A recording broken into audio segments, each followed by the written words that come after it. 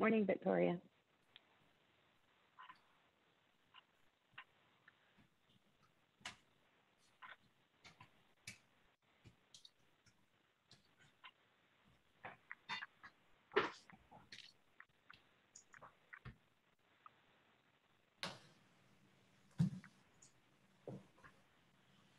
Good morning, Randy.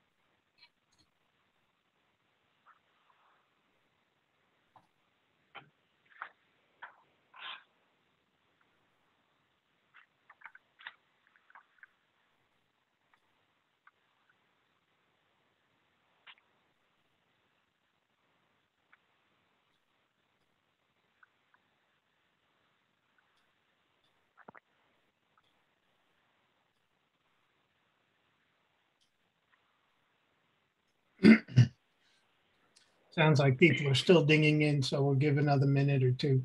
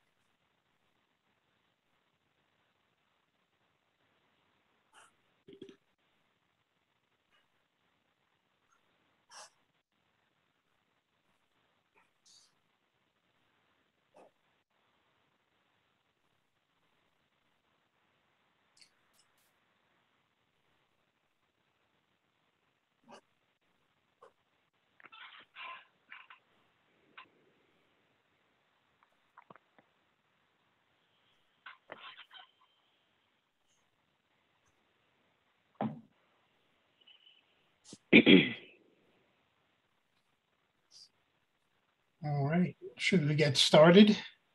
I think so. Oh, somebody else just joined.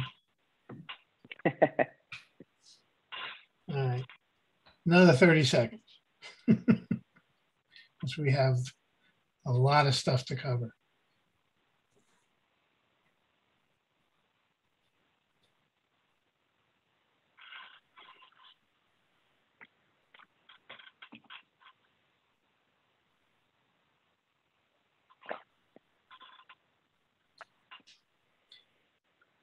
Okay, well, I'm going to get started.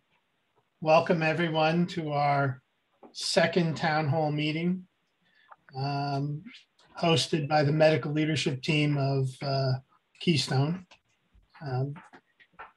There's a lot of stuff to cover, a lot of questions to be answered.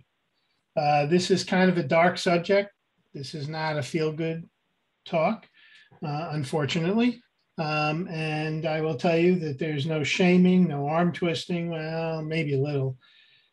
But there's a lot of information out there. There's a lot of bad information out there, and there's a lot of good information out there. And what we're trying to do is separate the good and reliable information from the information that doesn't have really good sources.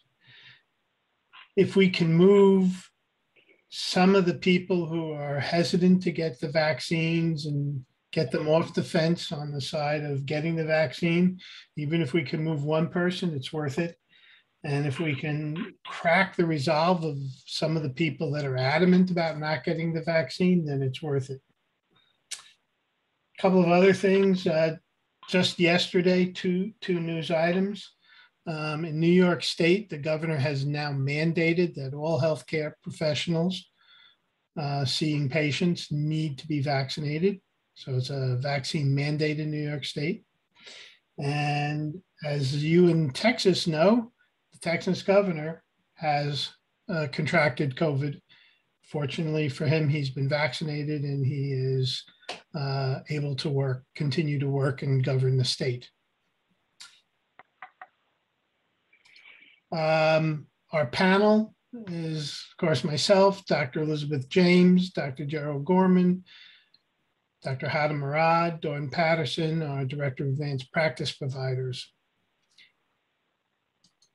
And I would like, before we do anything else, I would like to invite our frontline providers to give their perspective on the COVID pandemic and the COVID vaccines. And I don't know, we'll start with, in this order, Dr. Murad, would you like to take the first shot? Sure, Dr. Glantz. Good morning, everybody. Thank you all for being here and carving out this much time of your day for such an important topic. It is with a heavy heart that I say that we never thought we would be back in this situation. Turning on my camera so that you guys can see me. So here we are, and I don't know which wave of the pandemic this counts as, but we're all very overwhelmed and overburdened and swamped, and it's a difficult time. It's a difficult time because we really thought that we had gotten past this, and so to slip backwards is heavy, and we are back at a point that's worse than what we thought was the worst that we've had. Our numbers have grown exponentially since around the beginning of July, and we don't see kind of a light at the end of the tunnel yet. We know that the disease is a little bit different in that it's affecting younger patients. There's some theories on that we can also talk about. The biggest one is that a lot of the older population is already vaccinated. So that's a big part of that. I guess that's part of what we're going to talk about today. I think we're seeing some really bad outcomes for some very young folks, and we don't have the ability to make sense of that. That's not what we're used to in medicine, and that makes this a very emotional situation for a lot of us. If you are not scared, then it's probably because you haven't seen what we've seen. Because those of us who are doing it are scared. Those of us who are vaccinated are scared. So I can't imagine what those who aren't vaccinated must feel like. At Anderson, we have over 23 or 24 patients in the ICU that have COVID that are on the ventilator. And we have more than that on the floor that are requiring lots of oxygen and could essentially be moved to the ICU at any point. I worked at Gulfport last week. It was a similar situation of COVID patients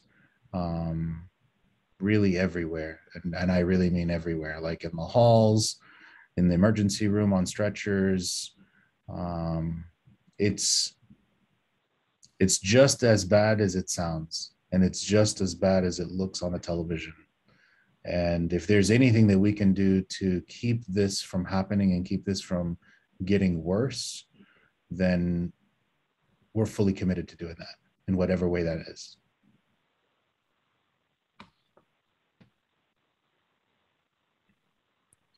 Thanks, Dr. Murad. Dawn, do you want to go next?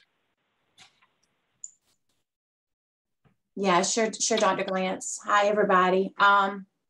You guys know that I usually try to be the cheerleader of the group, and I usually try to keep things as light and positive as I can. And I have to echo Dr. Murad. It's real dark right now. I've just come off of a string of shifts, and yeah, things are as bad in Mississippi, as Dr. Murad says, as you're seeing on the television. A lot of it is that we're down nursing staff, like everywhere. I mean, everywhere short nurses. UMC, I'm sure you guys have seen in the headlines, which is where I trained. My nurse practitioner program was at UMC. The biggest hospital system we have in the state has had to reach out for help. And it yesterday opened its second medical unit in a parking lot, a parking garage, within days of each other. Now, Melissa's asked me to explain the reason it's in the parking garage isn't that we don't have enough beds. We have beds, we don't have enough nurses. And apparently there's some kind of a federal glitch that if they send help, it can't go into like a private institution. So that's why they've chosen the parking lot. But I think it's important to remember that, you know, having trained there and spent years there, this is the parking lot where the homeless used to go to the bathroom in the corners. And now it's an ICU, and there are 2 units there.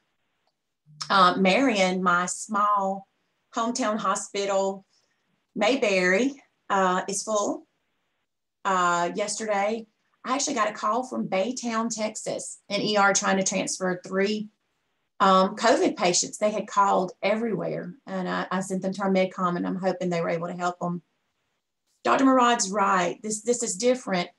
It is younger people, and the senselessness and the helplessness. I shared with Dr. James and my team yesterday. I'm a worker. I'm not afraid of work. I'm not afraid of hard work. I've done that all my life. If I've got sick patients, I will go 16 hours without eating. I have to stop for a bathroom break, but I've done that because, you know, one of the arguments, and I'm going to throw this out here, and maybe professionally I shouldn't, but personally I feel led that I need to. One of the things out there is, you know, God's in control and God's going to protect us. And I believe in that. I'm a religious person. I believe that I am where God has me be. And that's why I can do the 16 hours and I can do all these days, because I feel like he has me in a position to use me. But God also gave me good sense. I know to get out of the rain. I know not to walk in front of a car. They're natural laws that should I use my free will and make the wrong decision, I suffer those consequences. I have to believe that science is innately good, and that we try to get good things out of science, and that we should take really a serious look at when science gives us a way to protect ourselves, just like building homes protects us from the rain.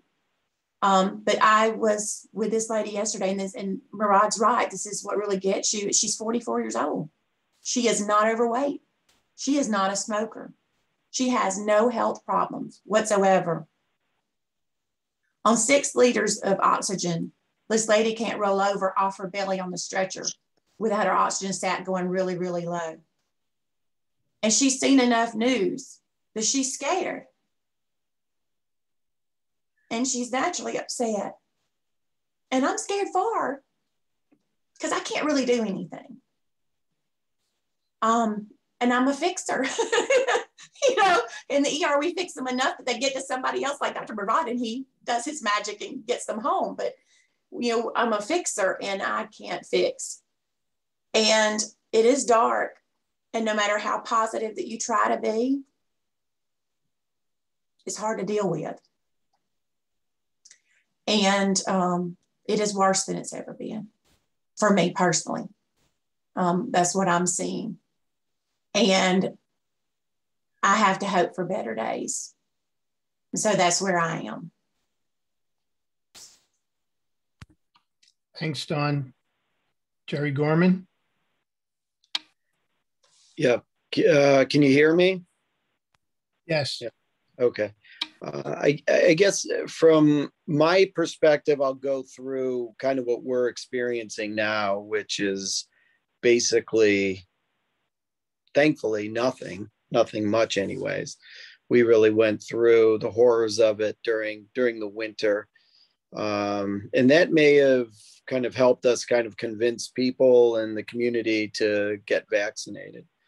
You know, we're obviously up in upstate New York.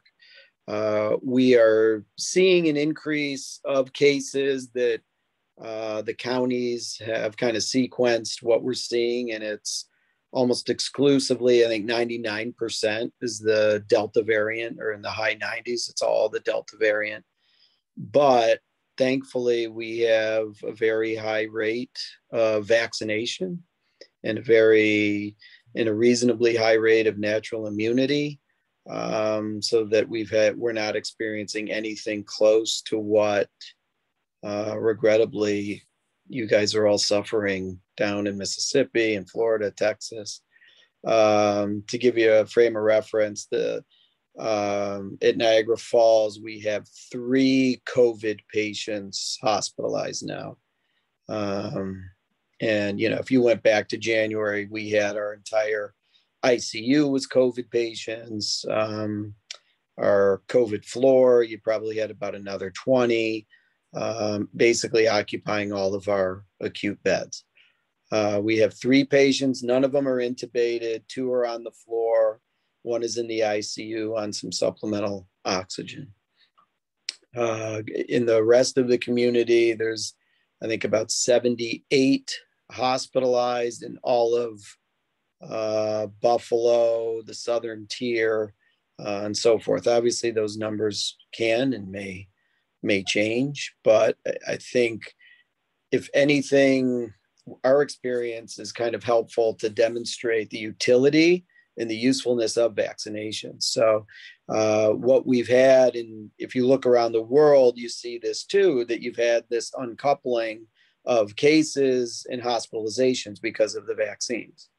So even though the cases are going up, the people who are hospitalized have really stayed small. So that's a tribute to the vaccines, and it demonstrates how well they've really been working. So I'm hoping we kind of keep this path. Again, and this is with the Delta variant that everyone's heard so much about. We really have not seen what you guys are all unfortunately seeing down south.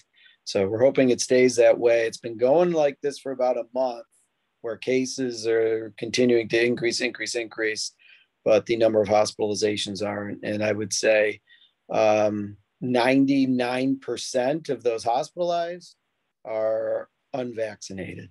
So I know the one vaccinated patient we had admitted in Niagara Falls was a guy who had an infected wound who had no signs or symptoms of COVID, was vaccinated, but to go to the OR, they just incidentally did a test and he tested positive, but he had no symptoms. So that was the only vaccinated patient we've had that's been admitted. So maybe this testament will help convince some people who are on the fence that it really demonstrates that, yes, the vaccinations are working and are doing what they're supposed to do, keeping people from getting very ill. And that's what we want them to do. And thankfully here we've experienced that firsthand.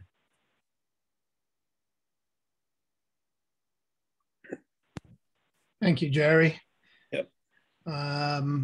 Next, we're going to have a moment of silence for all the friends and family lost due to COVID-19.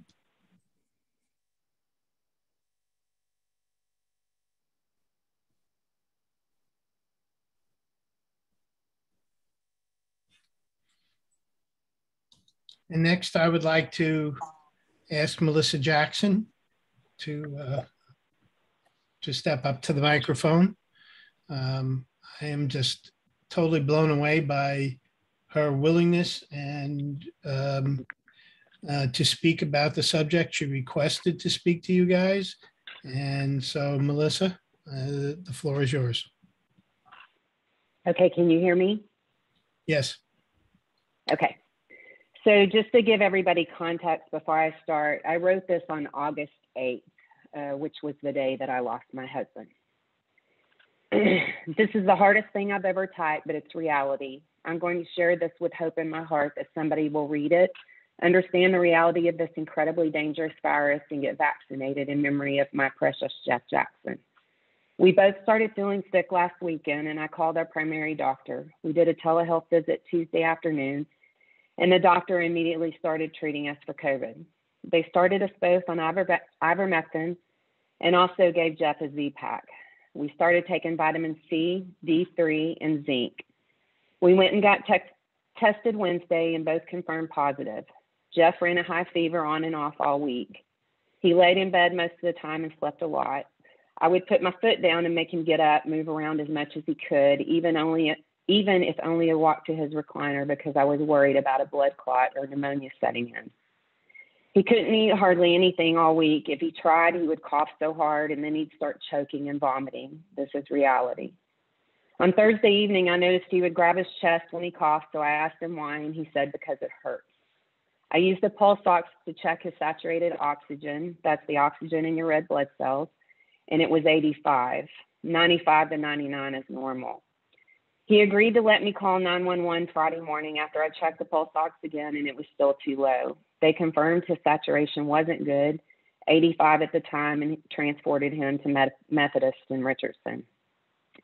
He wasn't allowed visitors because he had COVID. They immediately started him on oxygen. I got a call from a nurse telling me my husband was very sick and his x-rays showed pneumonia. She said he wants you to bring his phone so he can keep in contact with you. And I can't tell you enough how important it is that he rotate from his side and stomach and not to lay on his back. I told her I would remind him. I took his phone up to the hospital and he called me at one point and told me what the treatment plan was, 5 to 7 days in the hospital on remdesivir, plasma, zithromycin, steroids. I started crying and told him I was terrified, and he said, honey, everything is going to be okay. We talked and texted several times throughout the day, and at one point he said his saturation was 92. I had hope. My last conversation with him was around 9 p.m. He said, I'm going to try to take a nap. I'll call you in the morning. At 1:15, I got a call from a nurse saying his saturation got too low, so he was moved to ICU on a BiPAP. For those that don't know, it's basically an external ventilator that pushes oxygen into your body. When I hung up the phone, I started screaming and crying, begging God to save my husband. I laid back down in bed crying. At 2 a.m., I got another call from the hospital telling me my husband went into cardiac arrest. They had been working on him for 20 minutes and I needed to come up there. Remember, I wasn't allowed to see him before, but now that he's dying, I can come. Just let that sink in. I called Kent frantic and he came and got me. I called Jake, our son. He was on duty in Louisville. We rushed to the hospital. When we got down to the ICU hall, we were met by a nurse. I'm sorry, Mrs. Jackson, we worked on your husband for over an hour, but he didn't make it. They dressed us in gowns and gloves and allowed us to go into the room. My bigger-than-life husband of almost 30 years was laying there lifeless. He was still warm to the touch, but gone, pronounced dead at 2:49 a.m. I asked the nurse what happened, and she said he was complaining about the BiPAP. He wanted the mask off, and she told him that wasn't possible. He told her it was drying his mouth out and that he needed a drink of water. She said she would get him a sip of water, but he had to put the mask right back on. She turned her back to get the water, and when she turned back around, he was unresponsive, and that's when they started working on him. They said he likely had a blood clot in his lungs or his leg that went to his heart. I lost my big brother to COVID on July 4th to COVID, and I lost my husband exactly 4 weeks later. Yes, I tested positive for COVID, but I didn't get near as sick as my husband. I actually was well enough to take care of him all week, thank God. Getting vaccinated is a personal choice. I get it. The reality is this virus is extremely deadly. It is nothing like the flu. It attacks your lungs, among other things. If you had COVID and it was no big deal, consider yourself lucky. You got a second chance that my husband will never have. Our boys have promised me they will get vaccinated now. Jacob got his first shot Monday, August 9th. Maybe their dad's passing will save their life. In closing, I would like to share that there was a group of us that all got COVID at the same time. We all tested positive, including my 80-year-old mother. Every one of us that were vaccinated survived. We'd had very few symptoms. We did not get very sick. None of us had to go to the hospital. The only one that lost their life was my husband, who was not vaccinated. So if that doesn't tell you the vaccination works, I don't know what will. And I just beg everybody, if you don't want to do it for yourself, think about your family, think about your kids, your grandkids. I'm going to see our 3.5-year-old granddaughter for the first time tomorrow. And she knows her papa is in heaven, but she doesn't understand. And I have to explain that to her. And so don't put your families through what I'm going through. It's a living hell. Please. That's it. Thank you for letting me share. Thank you, Heather. Melissa, and thank you for your heartfelt speech. And You're welcome. all right, moving to housekeeping rules. Use chat to ask follow-up questions. Mute your phones unless you're talking. No question is off limits. If you don't see your particular question, it may be answered in another question. We had 40 questions, and we think many of them are answered and will be answered before we get to them, so we consolidated. I will again offer that any of the medical leadership will be happy to answer your questions on a one-on-one basis if you want to reach out to us. Our agenda is viruses and vaccine basics and how we develop immunity. We're going to talk a little bit about the variants, and then we're going to get to the questions. But first, I have a couple of musings that I wanted to go talk about. And like most of my talks, I start with a case. And this one is in 1981. I was an intern. And during my internship, I saw a young man, he was 18, who had rapid onset of breathing difficulty. He was fine in the morning, and by noon, he really wasn't breathing. He required intubation. He was biting down so hard, I nearly lost a finger. And when we finally got the tube in, he was blocking off the airflow, and we wound up putting a bite block in, which is a hard piece of plastic, and he almost bit through that. No one knew what was wrong, from the intern, me, to the residents, chief resident, and even the attending. And he had a sardonic grin, not quite like this, but similar. The next day we were rounding, and the chief resident stated that we don't know what's wrong with this man. And the senior attending, the chief, Dr. Olson, was on rounds with us, and he gib slapped the chief resident. And if none of you know what a gib slap is, just watch NCIS. But it's basically a slap on the back of the head. And he goes, "What's the matter with you? Don't you recognize tetanus?" And we all went, "Oh, yeah." And then we realized he had a pistotonus, which is this back arching. You could drive a Buick underneath him.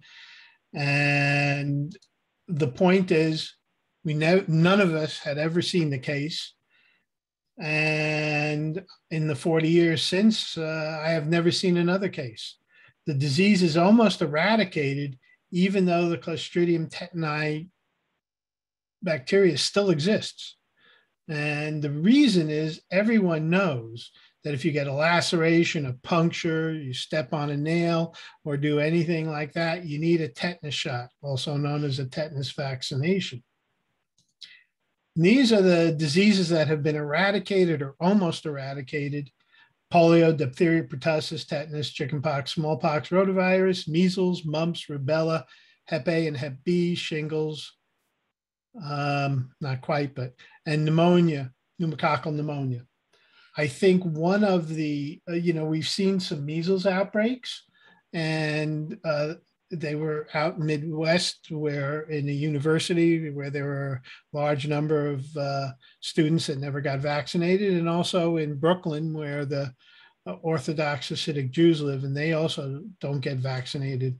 And so the diseases are still there, but the vaccines have made them go away.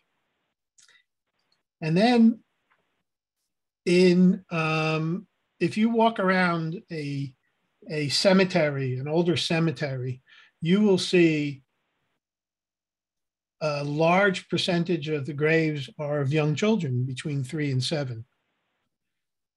Starting in the 50s with the polio vaccine, which was what caused most of these deaths, these just stopped. And in the 40s, the MMR DPT saved, hundreds of children. And you don't see this. I mean, you may see a newer one, but nowadays a young person dying, but it's very rare, and it's usually trauma or something along those lines. So if you want to see the success of vaccines, it's literally written in stone. And the last thing I want to bring up is that people vote with their feet, so to speak. And over 90% of doctors were fully vaccinated. Now, this article is from June 11th, and between then and now, who knows? But of the 4% that aren't, half of them intended to get vaccinated. So I think if doctors who went to school and studied this stuff and learned about viruses and learned about vaccines and learned about all this, they're convinced that the vaccines work, and got 90% of doctors fully vaccinated. I think that speaks volumes. So now we're going to shift gears and go into some of the science, the science of it, the virus basics. And I'm going to turn it over to Dr. James for this. Okay, thanks, Sandy. So today we're going to go kind of in depth, but I thought that was important because I wanted to share what we learned, in medical school, a little bit about what we learned, so that you can weed through some of the data that maybe you're seeing online. So this is a basic picture of the SARS-CoV-2 virus, also known as COVID-19. This virus is made of proteins, and scientists have labeled these proteins and mapped out completely the genome of each variation of SARS-CoV-2. The red in this picture is the spike glycoprotein, which you have all most likely heard about. And I'll explain further in a little bit. There is also an E protein, an N protein, and an M protein, which all do different things. The purple on the inside of this virus is the virus's genetic code, which is RNA. Some viruses have a genetic code that is DNA based, but COVID is RNA based, and that'll be important in a second. So regardless of being an RNA or a DNA virus, neither type of virus can replicate without a host. All of them have to hijack our cells and use the organs within our cells to reproduce. The DNA viruses typically hijack different organelles, that's what we call the organs in the cell, to replicate than RNA viruses. So there's a lot of different types of cells in your body. Each different types of cell looks different under a microscope, and you can, as you can kind of see in the picture above. And they all do different things based on what type of cell they are and what organ they're in. The DNA writes it in our bodies for what they do. And regardless of what type of cell it is, most cells in our body basically have the same type of organelles inside that help that particular cell carry out its specific job for your body. Now, how exactly does a muscle cell know to be a muscle cell and know what it's supposed to do? Well, that information is going to be encoded on your chromosomes, which contain the DNA. So this little organ here, let me get my mouse, right here, that's the nucleus. That's where the chromosomes and the DNA instructions for that cell and all the cells in your body are housed. So what's the difference between DNA and RNA, and why should you know or care? Well, because it helps you to understand these variants that you guys had so many questions about, and the nature of any coronavirus, because coronaviruses are all RNA viruses. So DNA is a double helix, consists of genes, and is organized into chromosomes and stored inside the cell's nucleus.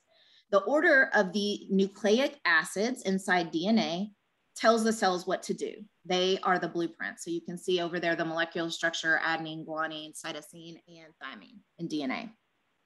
RNA is a single-stranded structure. It is not a double helix. It is made of slightly different building blocks or nucleic acids from the DNA because it has uracil instead of thymine. There are different types of RNA, but all of them are involved in building proteins, which makes your body function. So now, just looking at these, which type of virus do you think is more stable? One secured by a double helix coil, or one that is a single floppy strand of RNA? So if you answered RNA, you're right. It is more unstable. These are all the RNA viruses. There are a lot of them. They are less stable than DNA viruses due to that single strand. The 1918 H1N1 influenza Spanish flu was an RNA virus that killed 40 million people in 2 years. Think about that. HIV, another RNA virus, killed 20 million people in the past 20 years. Unfortunately, RNA viruses like COVID-19 are more difficult to make effective vaccines against, and they are typically the most feared precisely because of their mutations, which allow them to evolve quickly and because of their ability to kill people rapidly. So, and just for completeness sake, this picture is showing all the DNA viruses we know about. In medical school, we had to memorize every one of these viruses in detail. And now you know that each of these DNA viruses have a double helix of information that help them to reproduce. The DNA viruses are more stable due to that double helix. The double helix contains some proofreading mechanisms so that they don't mutate as much. That's a good thing because DNA viruses like smallpox, they stayed stable. They did not mutate. And so scientists could create a vaccine, which really helped to make it extinct much more quickly than the RNA viruses. So now we're going to talk about how the RNA coronaviruses hijack your cells, reproduce themselves, and make you sick. There are multiple stages in a virus life cycle. The first stage is attachment to one of your cells. The virus has got to get inside to those organelles. So here we go. Here's the virus. This line represents the outside of any of the cells in your body. So the virus has to get in there. And every cell on your body contains receptors on their outsides that are involved in cell signaling or communication. So these are the orange ones here. These are receptors, okay? Think of them as cell phone towers. They are hanging out. They're waiting for hormones, neurotransmitters, nutrients, and other chemicals to bind to them, telling this cell how to behave or how to function, so to speak. So for SARS-CoV-2, the spike protein, you'll see it on this diagram here in pink. That's going to bind to a receptor on one of your cells. This is important. The receptor that it binds to is called ACE2. That's the name of that receptor that the spike protein on COVID binds to. And so you've got the orange Ys, the receptor on the outside of your cell surface binding to the pink spike proteins. When that happens, it's kind of like opening a doorway directly into your cell. Now, not all of the cells in your body have the ACE2 receptor, but unfortunately, many of the cells in your body do. They're located in your vascular system, respiratory system, nasal mucosa, neurons of the brain, nasopharynx, stomach, small intestine, colon, skin, lymph nodes, bone marrow, spleen, liver, and kidneys, among others. So once that spike protein binds to your ACE2, right, your cell is going inside. The spike protein is then actually cut up by enzymes. Those are other proteins located inside your cell. And upon entering the cell, the process of uncoating happens. So basically that just means the viral capsid is removed and the viral genome, its RNA, that's released. The COVID RNA is represented with the squiggly orange line in this picture. The RNA, the squiggly line, is going to make its way swimming through the cytoplasm to your cell's organs that we call organelles. So the organelles that they're going to are the ribosomes and the Golgi apparatus mainly. And those particular organs in your cell, those make proteins for your body to function. So RNA viruses hijack those organelles to make new proteins, and those will come together to form baby viruses. These new baby viruses, and I'm not talking about 1 or 2 baby viruses, I'm talking about 1 billion viruses in one human being when you are infected. These baby viruses are then released by a process called budding, or sometimes they just lyse and kill the cell. So they just blow up the cell, and they, and all in an effort to make their way to other cells in your body that have ACE2 receptors. So I hope that made sense. That's a lot, but I think it's important. So this is more of a 3D representation of the spike protein, this picture on the left. And it's a perfect fit here for your ACE2 receptors on your body's own cells. And again, the cells that have ACE2 receptors make up the organs you see on the right. So this virus, it's just not contained to the lungs, although that is the primary battleground. But billions of viruses are going to replicate inside your body until you either die or your immune system fights it off, or modern medicine can help assist your body in fighting off the virus. So we're learning every day how COVID-19 harms our different organs. The lungs are attacked the most, and we don't have long-term studies from the virus to show what type of chronic damage will occur to patients who have had the disease, even those with relatively asymptomatic courses. I can tell you my friends in the ER are stunned when kids who are unvaccinated come in complaining of like abdominal pain, and they just happen to get a CT scan on them. The chest x-ray was normal. The CT scan and these kids who got COVID, very mild symptoms, are showing like COPD type changes. Okay, we don't know how that's gonna affect them chronically. We do know that cardiac inflammation, heart attacks, strokes, pulmonary embolism, seizures, brain inflammation, kidney damage, and the intestines of our patients, among other things, have been damaged significantly due to the virus. Here's another picture showing viral replication. And I want to stop here to just emphasize an important point. The RNA viruses replicate fast, and due to the single-stranded makeup of that virus, there will be some slight mistakes. We call these mistakes variants. Most of the variants are just duds, okay? They don't infect anything, or they don't infect well. But in some cases, the variants are stronger and they bind to a human cells more strongly, and they can infect better and spread faster and kill faster. So we're gonna dive deep into those variants in just a bit, but it's important to know they mutate during replication. And so hopefully now you have a full understanding why and how they do that. With over 1 billion viruses in just one individual replicating, mistakes, although rare, they're happening. And they happen most often when there are large amounts of viruses spreading in a community. So trillions and trillions of viruses in that location are replicating and occasionally making mistakes. And you see that here in this graph. Now, the Delta variant was first identified in January in India. Shortly thereafter, India peaked. You can see that's almost 400,000 cases a day. Each one of those patients producing over 1 billion copies of this RNA virus. So you can kind of see it's only a matter of time where the mutation gained that advantage and made, because it was more contagious, it binded better to the ACE2 receptor, and it also evaded the immune system better. And ultimately, that's what's making this whole pandemic worse. So it's globally, and it's at this point that we are dealing with a new virus, kind of, so to speak, that plays by new rules, and we have to learn what those rules are. More COVID-19 cases reported in the first 5 months of 2021 than in the whole of 2020. The world is still in the acute phase of this pandemic, despite high vaccination rates in some countries protecting populations from severe disease and death.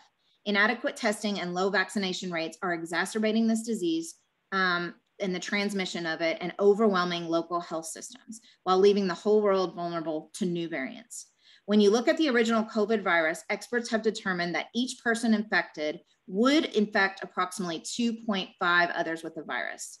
Whereas someone with the Delta variant, they have been shown to infect 3.5 to 4 other people. It's simply more contagious. So our immune system uses several tools to fight infection. Your blood contains red blood cells and white blood cells. Our red cells carry oxygen to tissues and organs, and we aren't going to talk about those cells today. It's our white blood cells that are our real immune cells which fight infection. Different types of white blood cells fight infection in different ways. That purple cell you see is a macrophage, it's a type of white blood cell, and macrophages actually swallow and eat other cells, and they digest germs and other dying or dead cells too. So when the macrophages swallow up these germs, they sort of degrade them, chop them up into parts to make them less dangerous. Those parts of the invading germs, that's what we call antigens. And the body identifies antigens as very dangerous, and it stimulates our B cells, these are another type of white blood cell, to produce antibodies to attack them. So here you can see B cells actually producing antibodies that attack that pieces of the virus left behind by the macrophages. And depending on how significant that antigen is, will depend on if the B cells in your body remember that antigen and for how long, so that they can produce antibodies when they see the antigen again. Now, T cells are another type of defensive white blood cell. They attack cells in the body that have already been infected. So one good way to think about the difference between B and T cells is that antibodies made by B cells, they're really good at stopping the virus before they enter your cells. Whereas once the virus actually enters the cell, you need T cells to fight. So this is important because our response to COVID, it's not just about antibodies and getting monoclonal antibodies. You also have to have your B cells and your T cells involved in order to prevent a reoccurrence of infection. So you'll hear a lot about antibodies, but scientists are really just beginning to look at the different vaccine reactions and just how they affect your B cells and T cells. Having antibodies alone isn't enough for your body to fight the infection off. And just to relate it to something else, in HIV/AIDS, another virus everybody knows about, that virus actually decreases your T cells. And so that's why AIDS patients die of other infections. The T cells are not fighting for them against anything. So your cells get infected from whatever, and it makes no difference that they have other cells and antibodies. All these components are important to produce a proper immune attack against viruses and bacteria in your body. So, okay, if your head is spinning, that's okay. We covered a lot of complicated information in a short time, but knowing these things puts you at an advantage. It puts us physicians and providers at an advantage to really understand the science behind the disease so we can feel confident protecting ourselves. So here's the whole thing in another picture. We're going to put it all together one more time. The virus is going into the cell because the spike protein recognizes the ACE2 receptor on the outside of the cell. It binds. ACE2 opens its door. It lets the virus in. The virus uncoats inside, releasing its RNA here. RNA makes its way to your organelles, the ribosomes. inside your cell to make new viruses. This happens all over the body, and the virus is released from the cell, sometimes destroying it in the process. Our immune system is responding below, okay? The macrophage, a type of B cell we talked about, ingests the virus, it breaks it up into smaller parts. The T cells signal to other T cells to come eat and destroy already infected cells. Simultaneously, the B cells are coming to make the antibodies against the antigen, which is the spike protein, which will prevent the virus from binding to your healthy cells. If you don't succumb to the virus and you survive, those B and T cells are either going to stay around for an undetermined amount of time. Scientists are still studying that. They could recognize the virus for months or years. We're working out the particulars of each vaccine and the virus to know if those B and T cells that remember see the virus again, they're going to attack that virus, infected cells, and they will give you some protection in order to help you survive. And that's it for virus basics. I'm going to turn vaccine basics over to Dr. Murad. All right, everyone. Everybody remember now why they didn't go into medical school or pharmacy school? Probably. So now that you are all board certified virologists, I'm going to see if I can make you immunologists. And I say that with a little bit of, comic relief, because I know that this topic is heavy and the basic science of this is not very enjoyable. But I think it's very important because a lot of the things that you're hearing on the news and the stuff that you're seeing on Facebook and a lot of the reasons people are against getting vaccinated is in these things, is in the basic science. It's in the science of how you get sick, how the virus replicates, how the vaccines are made, and what the vaccines do. So the aim and the goal of this is not for you to be a virologist or an immunologist. The goal of this is for you to be able to understand that the person telling you the information or the thing that you're reading may or may not be correct. So we're going to keep this pretty high level. I know that it's 10:48, and I think we've only scratched the surface. What you're seeing on your screen right now are the different types of vaccines. So each of these vaccines is made using several different processes, and we'll cover those kind of on a basic way. But if you've gotten any of the childhood vaccines, then you've had vaccines that have been made and developed in multiple ways. And our technology systems of doing these things has only gotten better with time. So this next slide shows the three main approaches to making the vaccine. So the three top circles that you see there, the first is using the whole virus or a bacterium. The second is using the parts that just trigger the immune system, which is that outside shell that you see the pointer is pointing towards, those spike proteins. And then the other is to just use the genetic material, which is that RNA or DNA that's inside that double helix that you see there. So those are the three ways that you can create a vaccine. Underneath that, you'll see that if you use the whole virus, you've got three kind of subtypes with using the whole microbiome approach. So you either get an inactivated, you get a live attenuated, or you get a viral vector vaccine. Those are the three things that you can do if you use the whole thing. If you're only using the part that triggers the immune system, which is the subunit approach, which is the spike protein side, then that's the part that's going to use just those specific parts to get your immune system to trigger the reaction that's required. Essentially trigger the reaction early so that you have a better chance of improvement. The third way is simply just taking that genetic material and using that, either the DNA or the RNA, for those specific proteins.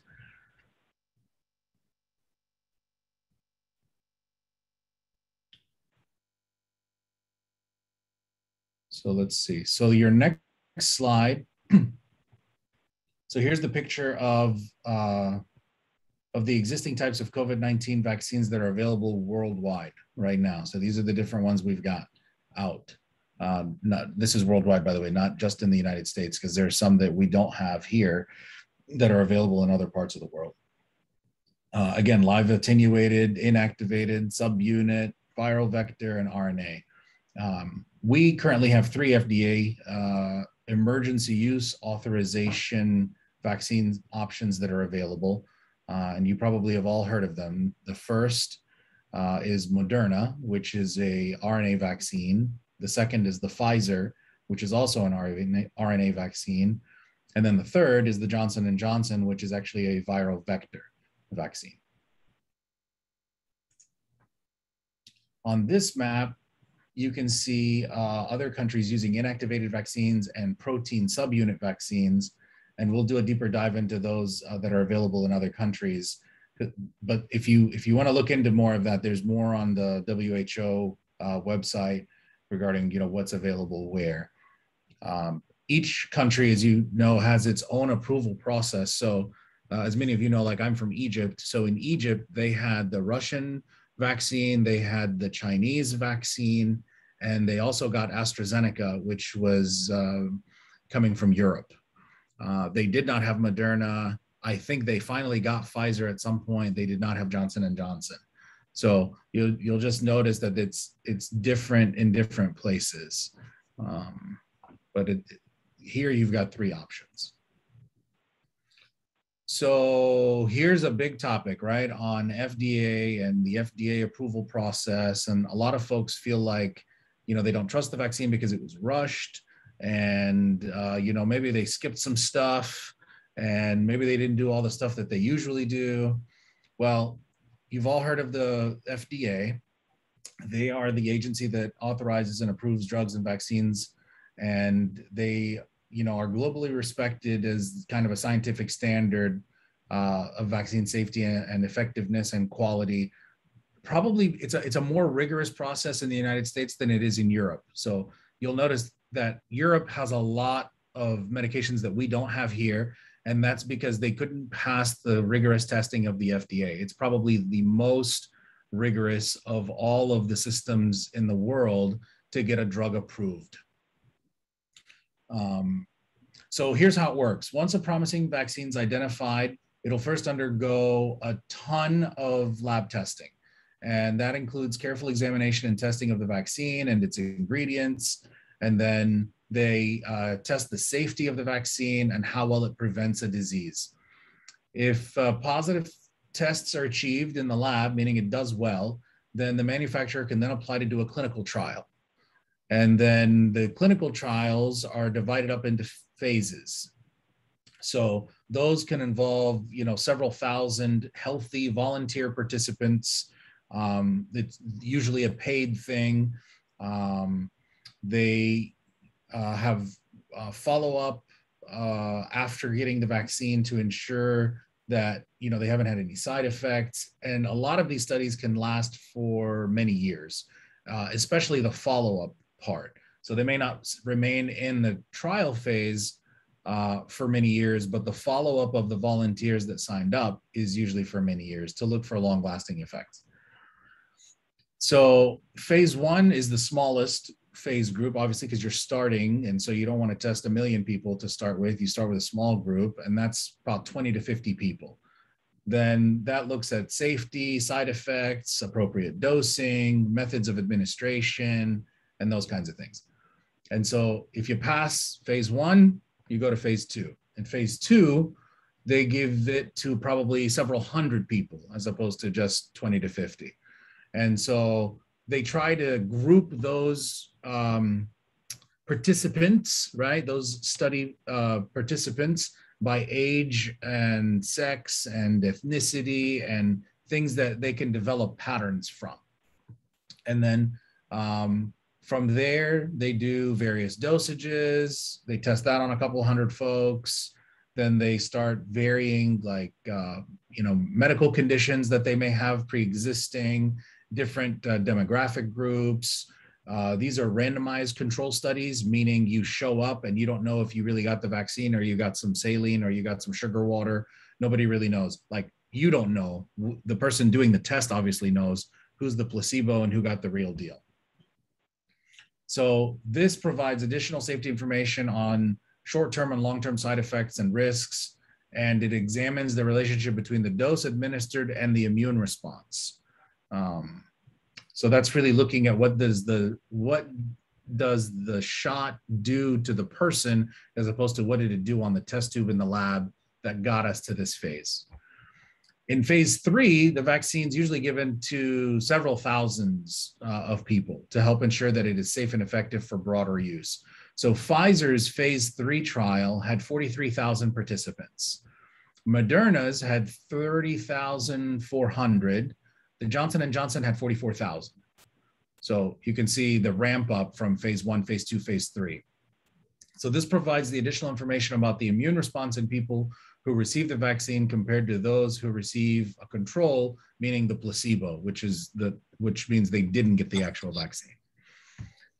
So phase 4 is the, okay, next step, right? 1, 2, 3, obviously 4 is the last one. And that's where we are kind of in the US now, where they've gone through those clinical trials. They've shown that they're effective.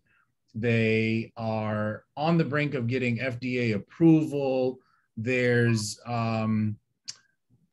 really phase 4 is talking about more of the long-term effects of the product and gathering more data on how it interacts with other, illnesses and medications that you take and so on and so forth. So that's more of the longer term part. And that's why we don't have the FDA, full approval. So what's the difference between a EUA, which I'm sure you've heard, emergency use authorization, and full approval? Well, it's that an EUA is the mechanism to facilitate the availability and use of the medical countermeasures, including vaccines, during a public health emergency, such as the COVID-19 pandemic. So this is where we are with our vaccine approval. So 30% of unvaccinated Americans have been reported to be waiting for full FDA approval, which is expected in the next weeks to months. We're not really sure how long that's going to take, but we've said that we expected it within weeks to months ago. So we're just kind of waiting for that to happen. We know that millions and millions and millions and millions of people have gotten vaccinated. We're going to show you that on the next slide, but we're past phase 1, phase 2, phase 3. We're in phase 4, and we're almost at the end of phase 4. And so what was an argument a year and a half ago of, well, they rushed the process and I don't know what it's going to do and nobody's taken it yet. And well, that's not really the case anymore.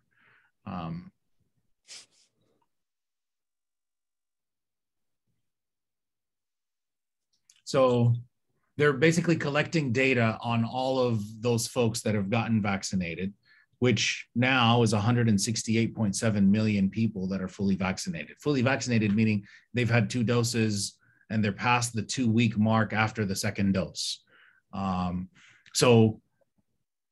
So that's a lot of people. That's the biggest study that's probably ever been done in the history of man before something was FDA approved fully. Okay, so I don't think that the discussion point, I won't even call it argument, the discussion point of not enough people have had it yet, so I'm not really sure if it's okay. I don't know that that's valid anymore, because now you've got 357 million vaccines that have been given in the US. And I say 357 because a lot of these are two-part vaccines, right? So Moderna and Pfizer are 2 shots a month apart, whereas the Johnson & Johnson is a 1 shot. So that's a little bit over 50% of the US population has been vaccinated. And now I hope you know a little bit more about how that works. Dr. James? Okay, I am turning it over to Dr. Gorman now. You ready, Jerry? Yep. All right. Can you guys hear me? Yes. All right. So US is, mentioned, we are in phase 4 for 3 vaccines that the US are using. So you've all heard of Pfizer, Moderna, and the J&J. The Moderna and Pfizer, this is a little bit of a busy slide, but I think it demonstrates kind of the technology that Liz was talking about. The RNA vaccines are Pfizer and Moderna. those also are the ones that have 2 doses. So basically what you're doing is taking just the part of the strand of the mRNA that codes for the spike protein. You're infusing that into the vaccine that you get injected with so that the cell produces that spike protein so that your body can produce an immune response, both antibodies and cellular immunity, those T cells, against it. And if you kind of delve down into the pictures, it demonstrates that. So Moderna and Pfizer are using RNA vaccines, and the J&J is using a DNA viral vector, an adenovirus. And again, you're just taking the segment of RNA in infusing that into this basically virus that's the vaccine, and it goes into your muscle cell, produces this spike protein on the top of the muscle layer. Antibodies are produced, your cellular immunity is produced, and obviously on your next exposure to COVID or that spike protein, you're able to generate an immune response. So that's kind of in a nutshell how these work. And again, the J&J is just the one dose. The Moderna and Pfizer, which are the RNA viruses or RNA vaccines, are 2 doses. And yep, you can go back. So the first mRNA vaccines, coincidentally, are these 2, at least used on a wide scale. Moderna has kind of used this technology in other viruses like Ebola and so forth. So this technology has been around for well over a decade, but it's really been kind of a modern day miracle the way they've honed this technology to on a widespread scale where you have millions and millions, literally hundreds of millions of these doses produced in such a short period of time. Okay, so this slide kind of gives you an idea of what is going on, where a vaccine is being injected. These vaccines are injected IM, intramuscularly, within the muscle itself. Basically, this is to point out, because there's been a lot of false kind of narratives out there that people say these viruses are going everywhere, they're going into cells all over. So this is studied. We're during vaccine development, and what this slide actually shows is where, when we inject this vaccine, where does it go? And essentially what you're seeing is that it stays where it's injected, okay, in the muscle, and then your immune cells will propagate, proliferate into the lymph nodes where they generate an immune response. So this can actually be tagged. They inject you, they tag you with kind of fluorescent dyes that, you know, if you volunteer for this, to see where this vaccine goes, to see, is it going to the heart? Is it going to the lungs? Is it going into your intestines? Or is it staying where it's injected? So this is studied. I think this is an important point to make to people who are maybe somewhat hesitant on the fact that they've heard that these vaccines go and disseminate through the body. Just not true. This is studied continuously, and it stays where it is injected here. And then some of these slides tell you what kind of immune response you get to it. And that leads us now to the Delta variant and what variants are. And I'll hand that over to you, Liz. Okay, I'm gonna hand it to Dawn Patterson. You ready? Hi, can you hear me okay? Yes. Yes. Okay, great. So the Delta variant is all of the topic right now. And so exactly what is a variant? Remember, like Dr. James said, the virus is rapidly replicating. So it's a mistake that's made in the DNA. I kind of think of it as a spin-off or a newer version of the original. The Delta variant is kind of one of those variants. And right now, it's the one that has emerged to be, when people are talking about COVID, like Dr. Gorman said previously, 90-something% of the cases, right now they are talking about the Delta variant. But it's just one of the many spinoffs that can happen. And I want to take a look here and show you on this demographic. This shows 16 different variants that we've had just from July the 31st. And the CDC tracks them using information that they get from our local health departments that all around the country. And you can see in the beginning, the alpha strain was pretty much dominant. And then from May to July, you start to see less of it. You see the darker orange. There's the Delta coming on the scene, basically. And quickly, because of the rate of its, the way it spread and the changes that were made in its makeup, when it made that little mistake, when it replicated, it makes it become dominated. And the reason is because it's more infectious. So given how well the vaccines were using against real data, working against the Delta variant, so how well are they working? First of all, I want to kind of address the question. Some people say that the Delta variant was made because of the vaccines. I kind of want to back up and give you the reasonable timeline so that you'll see that that's not really a possibility. Really, Delta variant was first noticed in India, and that was back in October of 2020. Now, keeping in mind the first vaccinated individual in India wasn't until January of 2021. So that's 3 months after Delta was first identified.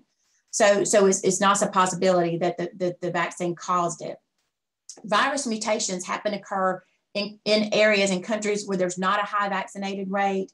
There's a large number of people that are in small confined areas. They're meeting together or in a confined area. So that's how most of the variants occur. So in moving on with Delta, now we know that mutation, it allows the virus to bind more easily to our cells. And that mutation also helps the virus avoid some of our immune cells that would normally fight it by allowing it to kind of sneak around those reactions that the prior brought about by vaccinations or any of our prior exposures to it. It changes it just enough that those infection fighting cells, they don't recognize it as well. And that's why it's taken over. The other thing is, like Dr. James was talking about the viral load, when it replicates itself to such a large number inside the body, the Delta is giving a higher number of that. So when we talk about variants, should we be concerned about other variants? Absolutely. We're going to have to contend with a lot of variants until we reach that term you've all heard immunity, or where we have enough cross immunity so that the mutation is not happening as rapidly. And we've already started to see these come on. The fear is that eventually a mutation could render one of our vaccines much more less effective than it has been. For instance, another variant that will start to come onto the scene and you'll start to hear about is Lambda. Now, they identified it in August in Peru of 2020, or Peru, August of 2020. But in recent months, it started to grow in the eastern area, Argentina, Chile, Colombia. And it's been identified in the US. So far, Delta is remaining the dominant one, and Lambda hasn't been able to gain traction yet. But we may very well see a kind of a double onslaught in our country that we've been warned about that's happening in South America. There's some research to suggest that the Lambda variant may actually decrease the ability of the vaccine's antibodies to be able to fight off the virus. But the data is limited, and we still just don't have enough concrete evidence to say whether the vaccines won't work against the Lambda. But that's always a fear that eventually it will evolve into something that we have problems with. So when we look at how well vaccinations are working against the Delta variant, we look at a few endpoints. We look at infection, we look at hospitalization, and we look at death rate. So infection, this means that the vaccine, whether it prevented the individual from being infected or prevented them from spreading the disease to someone. In hospitalizations, this means, like, did the vaccine prevent serious complications that round up in the patient being hospitalized having to have ventilation or organ failure. So patients that aren't fully vaccinated versus those that are, and when we look at it, they have an 8-fold increase in the risk of being infected with the Delta variant. Now, the kicker is that when it comes to hospitalization and death rate, what you see is a 24 to 25 times more likely for an unvaccinated individual versus the vaccinated. This is where they talk about the vaccine might not be as protective against you catching it, but in the serious effects of it. Now, that's not as great as it used to be before Delta came along. So, but there's still a good significant difference. The vaccines prior to the Delta were being reported as being 90% effective against becoming infected with the virus. So you can see how that one variant changed. We go from 90% effective against being infected with it. With the Delta variant, we can be affected, but we're infected, but we are not to the severity of hospitalization. So after the variant, the efficiency dropped to 70% against becoming infected with the virus. So now looking at the different vaccines, so are there significant differences depending on which one you received? Now, this has been studied, and the information I'm about to quote comes from studies that are coming from the UK, Canada, Israel, and Scotland. So in England, the Pfizer vaccine was found to be 33% effective after the first dose in preventing symptomatic variant infection, and about 79% in terms of being effective after the second dose of the Pfizer. The Canada, Israel, and Scottish studies showed between 64 and 87% effective in preventing symptomatic infection from the Delta variant. The UK and Israel studies showed an efficiency of preventing hospitalization and death, those serious consequences, of 96 and 93% after 96 of the first, 93 after the second dose of the Pfizer. So Pfizer is still exceptionally good at preventing hospitalization and death, even with the Delta variant. So now with Moderna. So there was a Canadian study that showed after the first dose, there was a 72% effectiveness of preventing infection and 96% effective in preventing hospitalization and death. So Moderna is still exceptionally good at preventing the hospitalization and death. J&J does not have any studies specifically looking at the Delta, but what we can extrapolate from other studies is that we know that there was a study using J&J amongst the worst variant at the time, which was the South African variant. So when they tested the antibody response of Delta response, they found out that the J&J antibody response was actually better than the Delta variant. So we know that no one was hospitalized or died 49 days after being given J&J in that study. So now for the anecdotal evidence. The ICU physicians around the country and what we're seeing in the ER is that most of the patients in the ICU and having to be hospitalized are unvaccinated. Now, they're currently younger this time around, like Dr. Murad talked about, and they're mostly not vaccinated. So more patients without comorbidities are getting sick. And these patients are declining and dying and on the ventilator more rapidly than were previously. So the data out of the UK shows us also that there's a 1.85 times more hospitalization rate in the Delta variants and that they have higher viral loads. So theoretically, the more viral load, the more they have the cytokine storms or the bad effects that we talked about earlier. In January, the first peak in ICUs had the nursing home patient population. If you remember that first wave, it was all the elderly. Those were the ones that were having the bad effects and those that were the ones that were dying. But those populations now are really highly vaccinated. And so that's not what we're seeing this time in. The bottom line is that we have to have an honest conversation about what we can do to make sure that ourselves and our families are protected. Your risk of getting the Delta variant is going to depend on a few things. Are you vaccinated? What is the Delta doing in your community? How prevalent is it? Are you taking risks by going to crowded places, not masking, being in public? And as we go into the fall, we need to be prepared because there's going to be a change in humidity, a change in daylight hours, and therefore a change in the vitamin D production. People will be spending more times indoors than outdoors, so there'll be an increased risk for it spreading during that time. So this chart's from the CDC, and it shows 6 states and the number of cases at the first recorded case. So you can see all of these states are starting to peak again for a second wave. The more infection means the more virus is being replicated. Those mistakes, as Dr. James talked about earlier. So remember, she said too, there's 1 billion viruses in each individual, and they replicate with mutations that cause them to be more infectious, more contagious, putting more people in the hospital. So anywhere there's a population with raging infections, you have an increased risk for new variants developing. And that is what we're afraid of. So the big question, what do we know about the Delta variant in children? Well, we do have a study, it's called REACT-1. It looked at this, and now it's yet to be peer reviewed or fully vetted, but there are a few interesting things that are coming out. So you can see in the highlighted area above that those ages 5 through 49 had 2.5 times higher prevalence of the Delta variant compared to those ages 50 and above. And so when it's possible that, it's the people 50 and above are more likely to be vaccinated, that may be part of it, but there could also be a connection between the change in this variant, that little mistake in the mutation that could have made it more, or could have made it where the younger age individuals are more susceptible. We just really need more data and more research to know which of the two of it is. If it's the vaccination protecting the older folks, or if it's the younger people just becoming more susceptible. So throughout much of 2020, our parents were able to take a little comfort in a silver lining of the pandemic, is that the virus seemed to spare young people, particularly children and toddlers whose symptoms were considerably milder if they had any at all. The precise reason for this was never really quite clear. There was a theory that maybe children had fewer receptors that could bind to that and become infected with the virus. Some of them wondered if kids just had better immunity because they're exposed more frequently to other coronaviruses, like in the past, the runny noses and the colds before it mutated. The children were also less likely to be burdened by the kind of underlying health and conditions that plague adults. So they had less comorbidities, is why we initially thought that children were doing better.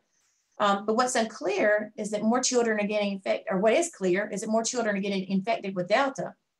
And as the more children get infected, you're going to naturally see more children get hospitalized.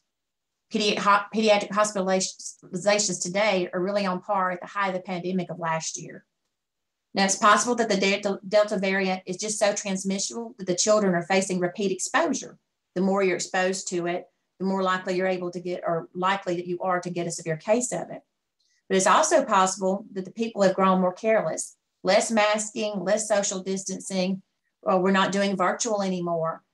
All of this leads to more questions, and really more data and more study is needed. Dr. James. Okay, thanks, Dawn. So now we're going to move on to the submitted questions for our town hall.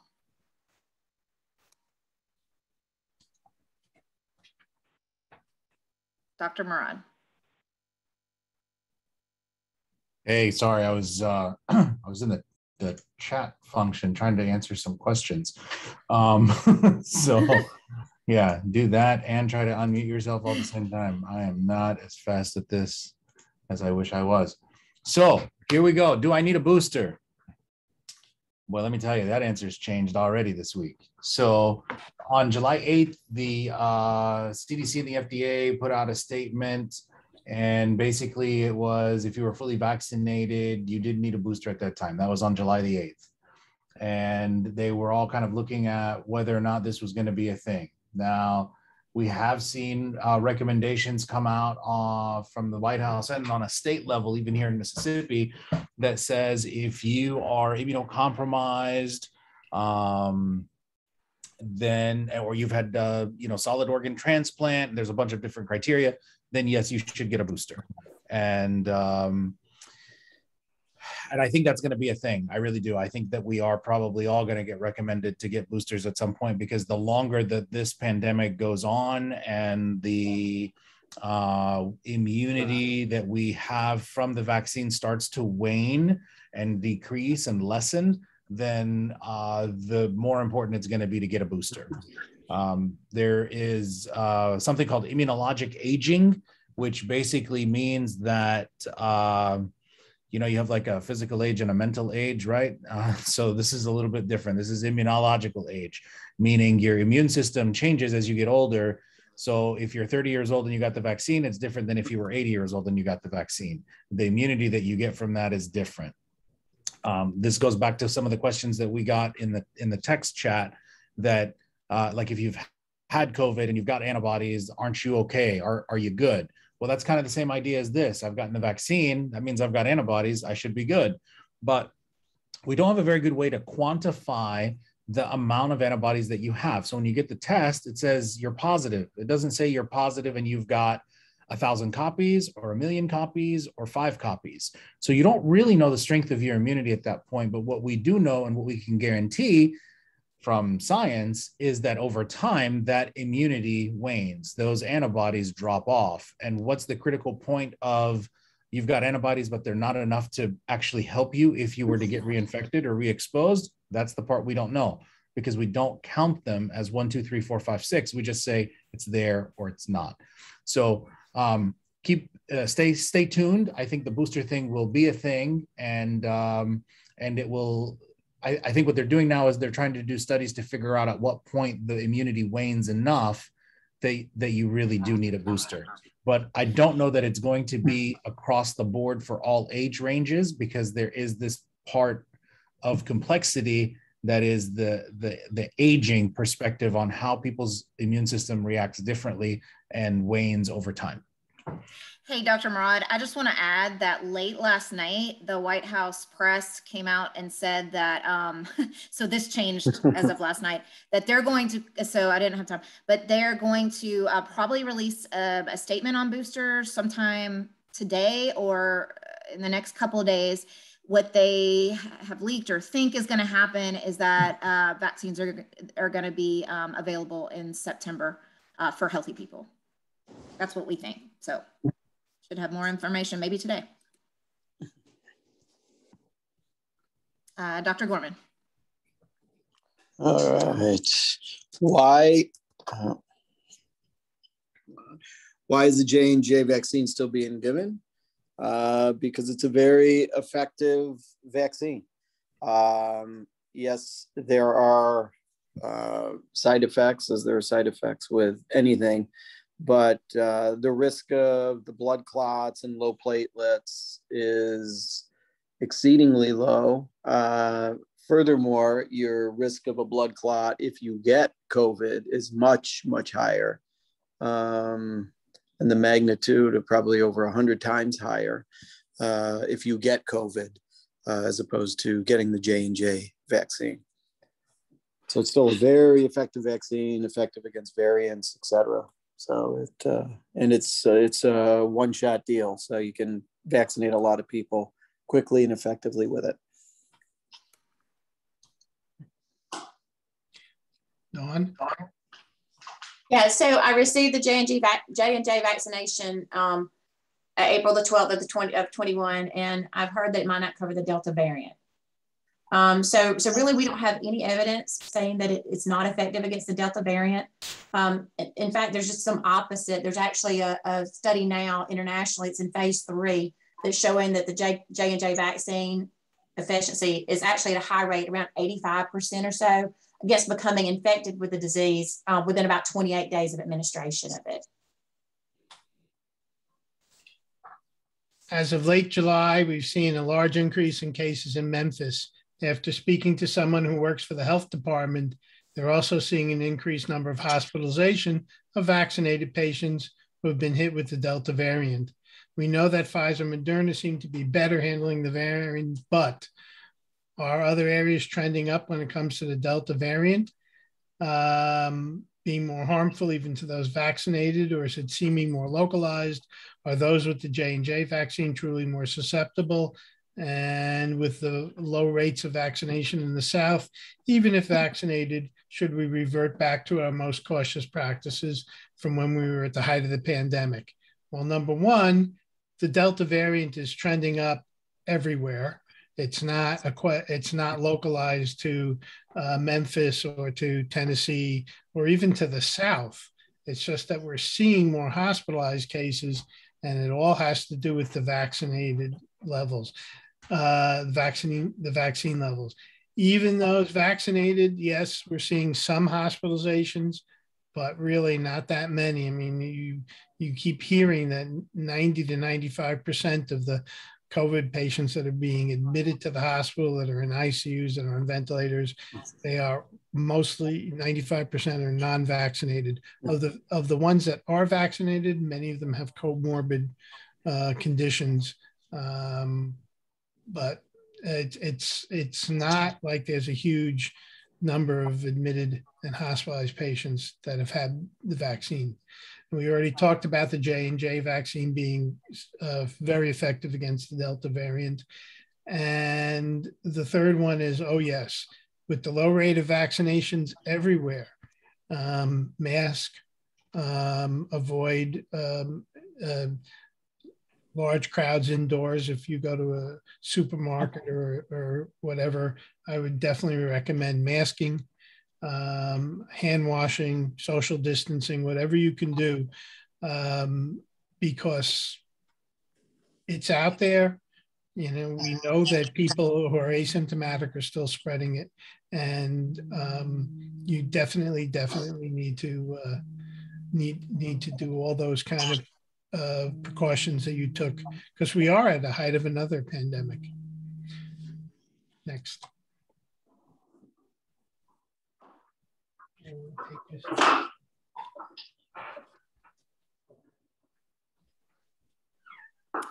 The CDC has some amazing COVID data trackers, and total deaths, both trending up. You can look at the death rate per 1,000 by state. We already showed a graph with the states that we're in: Florida, Texas, Mississippi, Tennessee, New York, and Pennsylvania.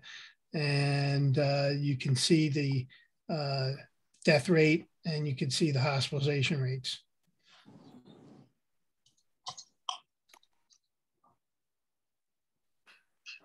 Ron? I'm fully vaccinated, but should I continue to wear a mask indoors?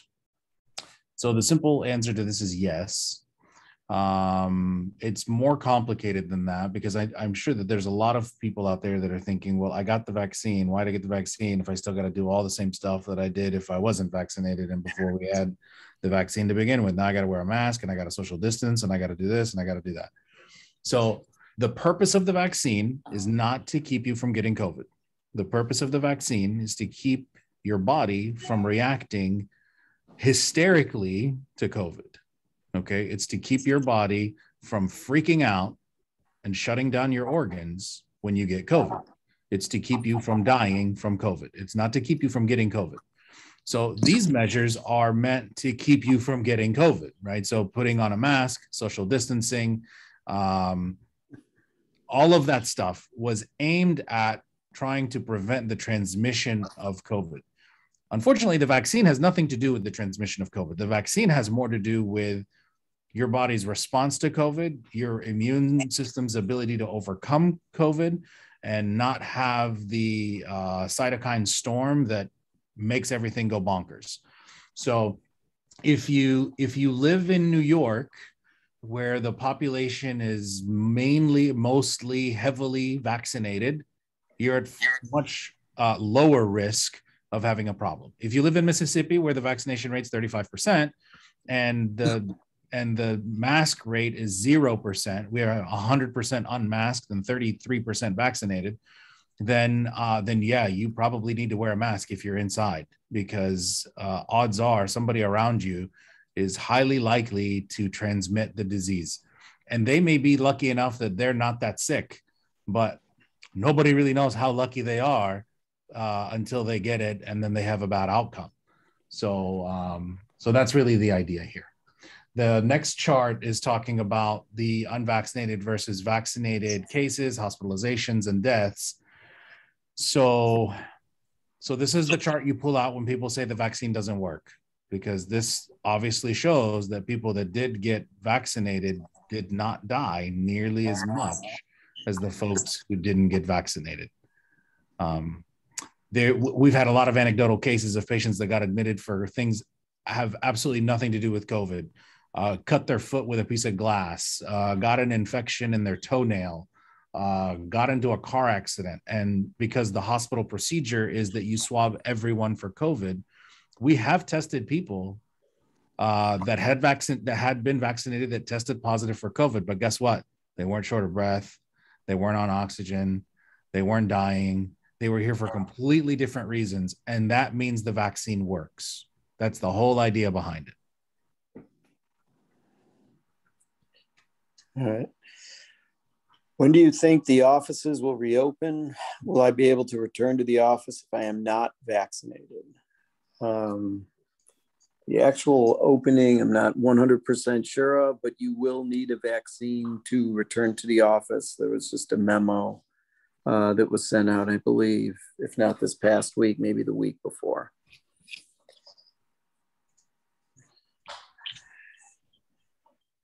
Dawn. Yeah. So the next slide in question Can I go is, back to that? Because I think it's, I just think it's important. I wanted to just add this. So in an additional kind of unprecedented show of support, more than 50 of the nation's leading medical societies published a joint statement recommending vaccine mandates for all healthcare workers. Given healthcare providers' common commitment to first do no harm, it's inconceivable that so many respected medical organizations, including the AMA, the AAPA, the American Association of Nurse Practitioners, which subsequently expressed their support for a vaccine mandate, and the American Nursing Association would have taken this dramatic step if there were significant safety concerns for the vaccine. So I just think that's important to, you know, to talk about those organizations as well. okay, so I'm immunocompromised. Will the COVID vaccine help me? Absolutely. In fact, it's even more important if you're immunocompromised that you get the vaccine. And as Dr. James, I believe it was mentioned, just this past week, the CDC has recommended that anybody that's either moderately or severely immunocompromised have that booster dose of either the Pfizer or the Moderna after completing their series. So, you know, more available data will show, you know, these people don't always build adequate levels of protection after their initial 2 doses of the vaccine series. And so, you know, they may benefit from having that 3rd dose to help develop as much protection against COVID-19 as they can. But always, the disclaimer, always check with your specialist, your doctor for your specific condition, because there are different recommendations for different people. Okay, will masks be required in the office regardless of vaccination status? Because we don't know when the offices will be open, that's still TBD. We will probably determine that answer to that question using the available data on masking at the time when those office dates are set. Everything could change, you never know.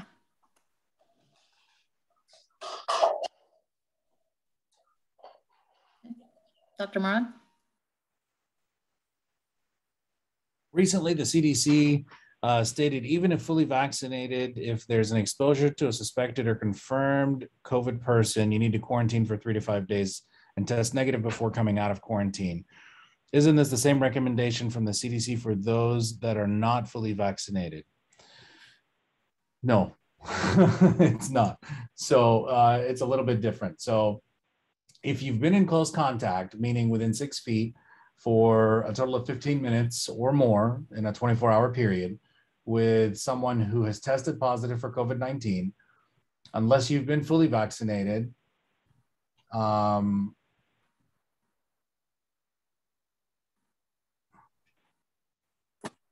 sorry, I got brain fog.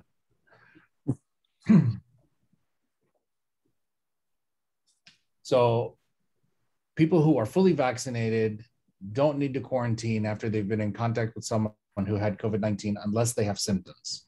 So if you're fully vaccinated and you've been exposed, you don't need to quarantine unless you have symptoms.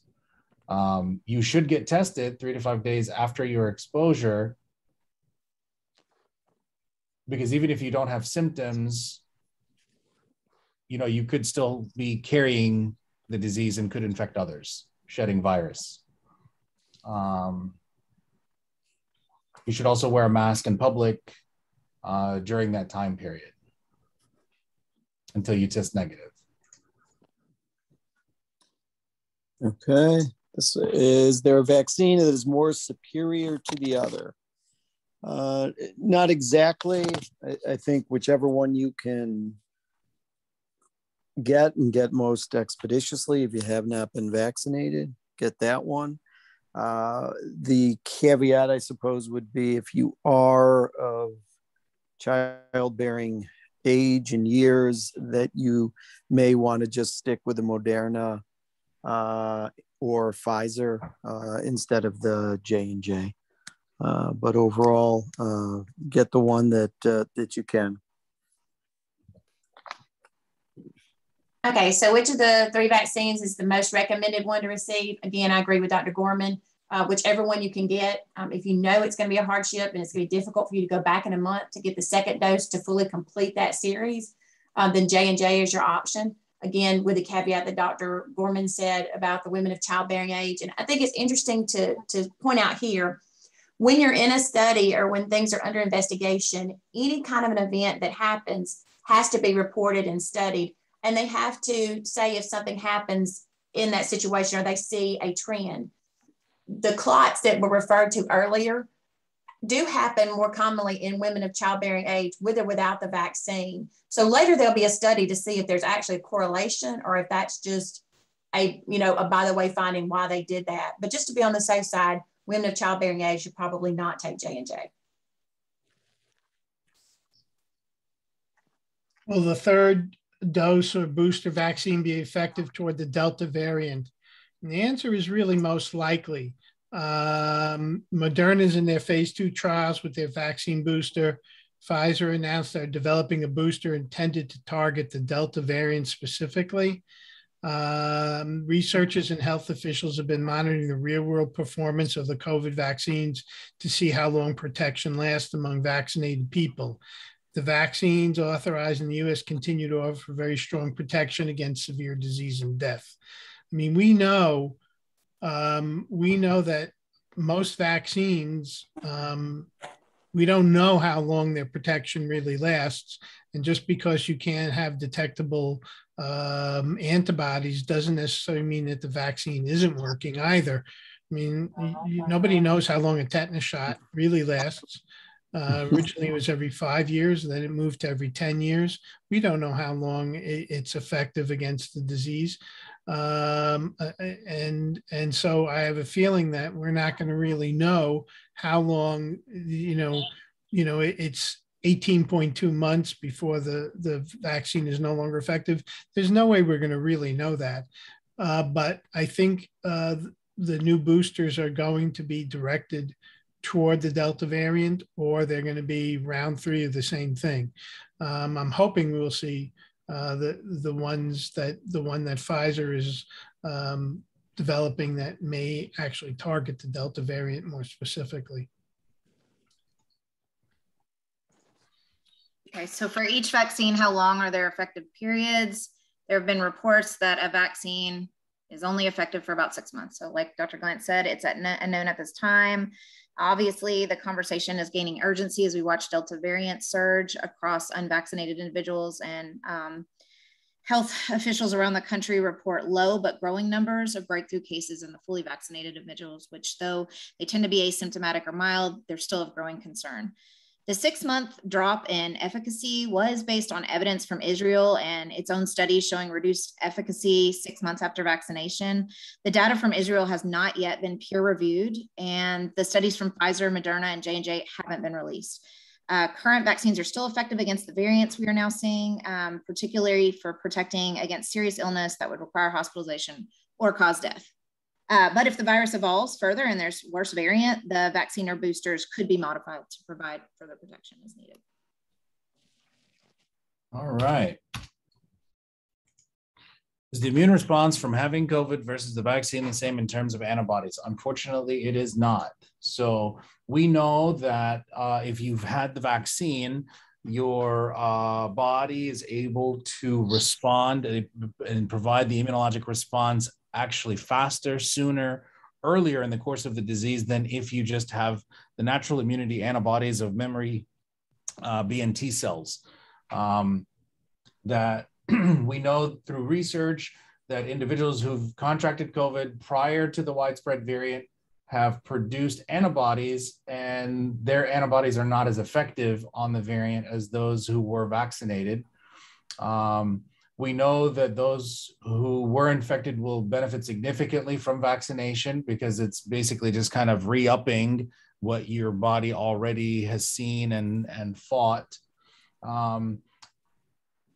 After receiving the first doses of a Pfizer or a Moderna vaccine, those folks had almost the same level of immunity as folks who had the two-shot series, had completed a two-shot series and had not had COVID, right? So if you've had COVID and you get your first shot, your immunity is right up there with folks who've completed the full series. Now, don't take that to mean that you shouldn't get the second shot if you're in that group. I'm not saying that. All I'm saying is you're already kind of at a better position after just having that first shot and waiting that 2-week period. So immunity from natural infection starts to decline after about 6 to 8 weeks. And fully vaccinated folks, their immunity looks like it's lasting a little bit longer than that. We just heard 6 months, and we think it's longer than that even. But that's why we're now starting to talk about boosters. So more to come.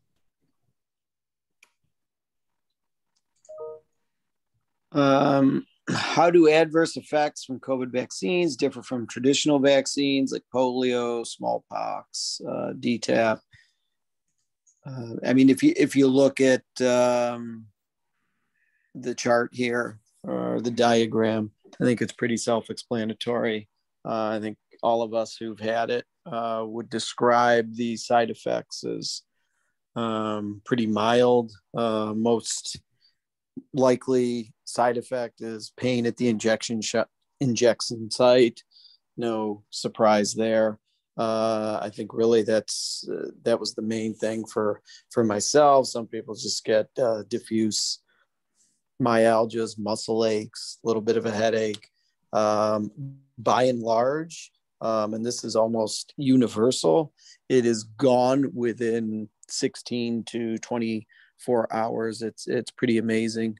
I think everyone can speak to it if they've had the vaccine, that all of my colleagues, myself, it was pretty easy and well tolerated.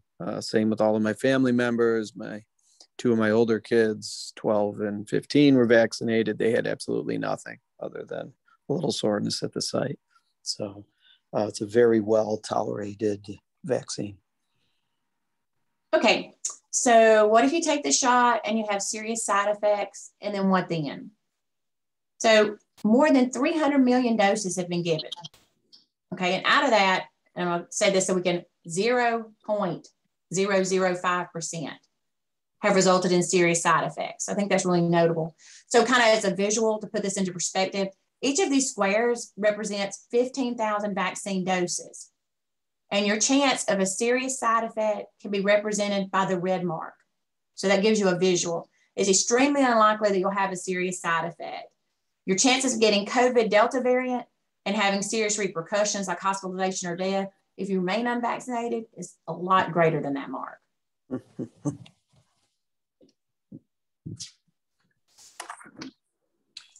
If I can still spread the virus after getting the shot, how does me getting vaccinated protect others?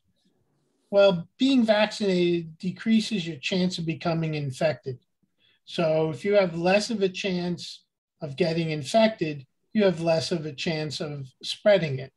So unvaccinated people, as you pointed out, if an unvaccinated person is 8 times more likely to become infected and then spread it to all these other people, whereas a vaccinated person may spread it to a few people if they get it.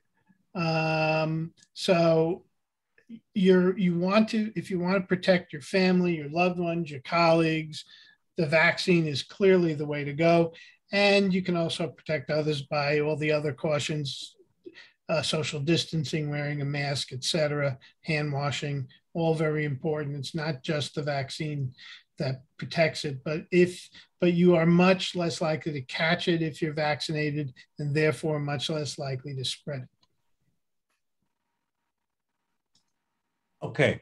Do we know if the vaccine causes birth defects on potential pregnancies And do we know if it causes infertility? And do we know exactly how it affects a fetus? This one's a little bit even more like touchy for me, and I'm going to tell you why. I had a case here at Anderson this week, young woman, 28 years old, third pregnancy, has had 2 previous healthy children, came into the emergency room, short of breath, COVID positive. She was 26 weeks pregnant. They did a ultrasound for fetal heart tones, and it turns out that she had a fetal demise, right? So the baby died. And so then they had to take her to the operating room to do a C-section because she had had 2 previous C-sections with her previous pregnancies. So they were not able to induce labor and deliver. So they took her to the operating room. They did the C-section to take the baby out. She was very hypoxic. Her oxygen levels were very low from having COVID, and her chest x-ray, looked typical. She came to the ICU where I met her that morning on the ventilator, and I spoke to her OBGYN, who was basically like turning the case over to me because, they basically did what they could do. And her OBGYN showed me the pictures of her placenta from the operating room. So you guys have all heard about the blood clots that are associated with COVID. We've seen lots of patients with clots in their legs and lung clots, right? Pulmonary embolisms and strokes. So just based on all of what you already know about that, just know that you can also develop clots in the uterus and in the placenta.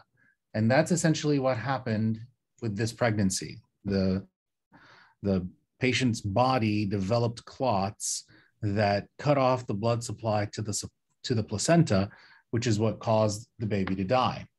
And it also caused all kinds of different clots happening in her body as well. So she didn't just have the clots in the uterus and the placenta, but there were also clots in her lungs as well. And that was contributing to how sick she was and how short of breath she was. I'm telling you this story because this was one of the most difficult cases we've ever had, because she's 28 years old. She's got 2 kids. She just lost a baby, and she was on the brink of death. And we did everything we could for her for the next 4 days. And she ultimately ended up dying on Monday afternoon at about 6:45 p.m. despite everything we did and everything we tried to do for her. And that's a very long answer to what is a very simple question of, there is no evidence to suggest that the vaccine has any potential harm on pregnancy or fertility or the fetus. There is an outstanding amount of information to suggest that COVID can cause death to the fetus and to the mother. That is not refutable. That is not arguable. That is fact. And I can swear to you, I've seen it myself. And the OBGYNs that you will talk to, if you haven't talked to them already, will tell you the same. This is not an isolated case by any stretch of the imagination. This is part of the pathology of this horrible, horrible disease. And unfortunately, there was some information that got put out there that these vaccines, not even like a specific vaccine, but these vaccines, which we've already told you, they're different kinds of vaccines. Johnson & Johnson's totally different than the Pfizer and Moderna type, which is different than the AstraZeneca. So no one's saying, oh, it's this one that causes this, or it's that one that causes this. It's this general statement of it could cause, problems with pregnancy or infertility or the fetus. Simply not true.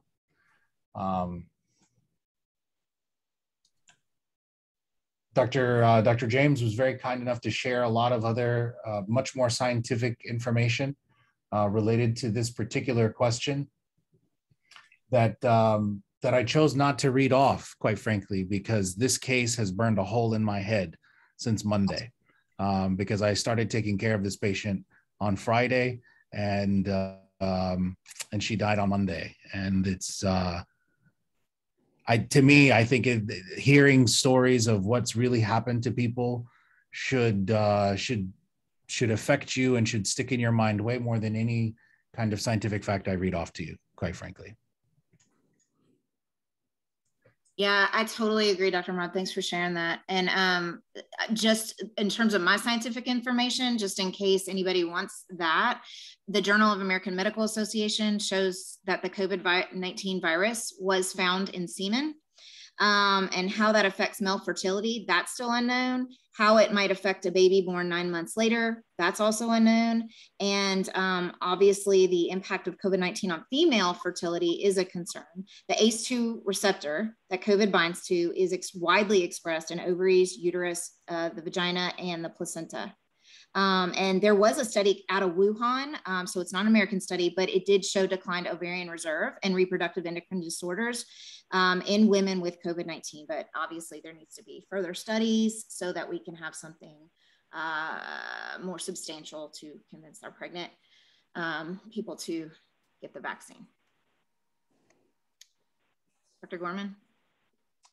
Yeah, I mean, I think this kind of piggybacks off of what you've all been saying. The CDC recommendation is that the vaccinations are safe for pregnant people. I think we've touched on the different vaccines and which one you may elect to avoid with the J&J and choose Pfizer or Moderna, but they are safe, and exactly as we had talked about, the risks of getting COVID greatly exceed any minimal risk of vaccination, even along the pregnancy spectrum. Okay, so is there a limit of how many times someone can get COVID, and will vaccines prevent second and third rounds? Explanation is not quite all that easy. It kind of takes a little further. So new variants are always going to be a concern for reinfection, because as they mutate, then you've got the potential for that mutation to evade the immunity that you have from your vaccine or from the past infections. Can you become reinfected with any disease if your body's lost its immunity, like we were talking about needing boosters to that disease? So this is why you can get the flu virus every year. You know, it mutates, and your body's immune system doesn't necessarily remember it or recognize it from previous infections to be able to fight it. So theoretically, yes, you can get reinfected with COVID multiple times if these kind of things occur. But really, to truly determine if COVID reinfection has occurred, they'd have to do a genetic analysis of that virus from each illness to kind of prove that the two illnesses were caused by two different COVID-19 infections or two different strands. So bottom line is, your previous infection may protect you from getting sick, but that doesn't necessarily mean that you can't become infected again or spread it to others. Yeah, and the thing is, you know, just piggybacking on what Dawn said, that, you know, the when you get infected with COVID, you may develop antibodies to that particular virus, but when you get the vaccines, especially the Pfizer and Moderna, you develop antibodies to spike protein, which will protect you so far against all of the variants, because they all have the same spike protein. If we have a variant that changes the spike protein, that's when we're really in trouble. Anyway, once an mRNA-based shot enters your body, where does it go? Well, we kind of talked about that. It goes into the muscle and stays there, and then it generates and triggers your body's immune response. You start making the antibodies. It gears up your T cells and your B cells and your megakaryocyte, not your megakaryocytes, your I'm blocking on the other one that eats the cells. And what's that? Macrophages? The macrophages, yes. It gears all those things up, and it doesn't stay in your body forever. Just like mRNA, when we have normal function in a cell, and we make mRNA to make proteins. That's how our cells work. And then they make the protein, then they break down and they reform, and they make the protein and they break down, and so forth. So mRNA doesn't last a long time in the body. So that's why, you're not going to find the mRNA living for 10 years in your body or anything along those lines. Okay. Do mRNA and spike proteins accumulate in certain body parts? Okay. As Dr. Glantz said, mRNA proteins do not accumulate in any other body part because they degrade quickly, like within days. We know that. So now in terms of the spike protein, this article has been referenced online regarding spike proteins found in the blood of vaccinated individuals. So a key point, obviously, regarding the safety of our vaccines has always been that we don't want spike proteins freely floating around in the blood to cause similar bad effects that the virus does, like in your brain and other organs with ACE2 receptors. So unfortunately, this paper was spun to mean vaccines are dangerous. And it's just so unfortunate and misleading to those who don't understand the details within this article. When you actually read the article critically, there are several points about this paper that are very reassuring concerning the vaccine, which is the opposite of what you're saying if you are watching YouTube videos that are claiming it's going everywhere throughout your body. So we talked about spike proteins. They're produced on the replicating COVID-19 virus. And now I'm talking about spike proteins on the virus, not the vaccine producing the spike. So you know that the virus and its spike protein are traveling in your bloodstream and potentially damaging organs containing those cells with ACE2 receptor proteins on the cell surface, especially your lungs, among other things. Okay, so this is why people are totally freaking out about this particular paper. So what did this paper show when it looked at the blood of 13 people post-vaccination? Their results showed intact spike protein was found in 3 of the 13 patients' blood samples 15 days after injection. Of those patients, after the second dose, no spike proteins were detectable through day 56 post-vaccination. One person alone had spike protein detected at day 29, which was just 1 day after the second injection. And when they tested that individual 2 days later, spike protein was undetectable. That is really reassuring for the vaccine, actually. Next, there has been research done that attempts to clarify what levels of spike proteins, like from the virus, cause the actual toxic effects in individuals who are infected with the virus. Those studies show toxic spike proteins were 40,000. So to get to the level where it's toxic for your organs, 40,000 times higher than the levels found in this study. The assay levels in this study are so small that the others have been, many scientists are very skeptical of even the accuracy at this level, at this smallness that they studied. So again, very reassuring for those getting a vaccine. Finally, you need to know the mRNA in the vaccine contains instructions that ensure spike proteins produced must be membrane bound. They don't freely float around in the blood. This paper is not evidence spike proteins that they found were secreted by the muscle cells that received the mRNA from the vaccine. The tiny transient quantity found in a few of these patients indicate that actually does not appear to be happening. So in short, this study is interesting, but in no way impugns the safety of mRNA vaccines for COVID-19. Safety of a vaccine must be based on epidemiological surveillance and not one-off studies like this that go viral on YouTube. Data like this must be held in context. And remember the context. Over 600,000 Americans have died, and the death toll worldwide is staggering, not to mention disabling complications. Some are getting over even seemingly mild COVID cases.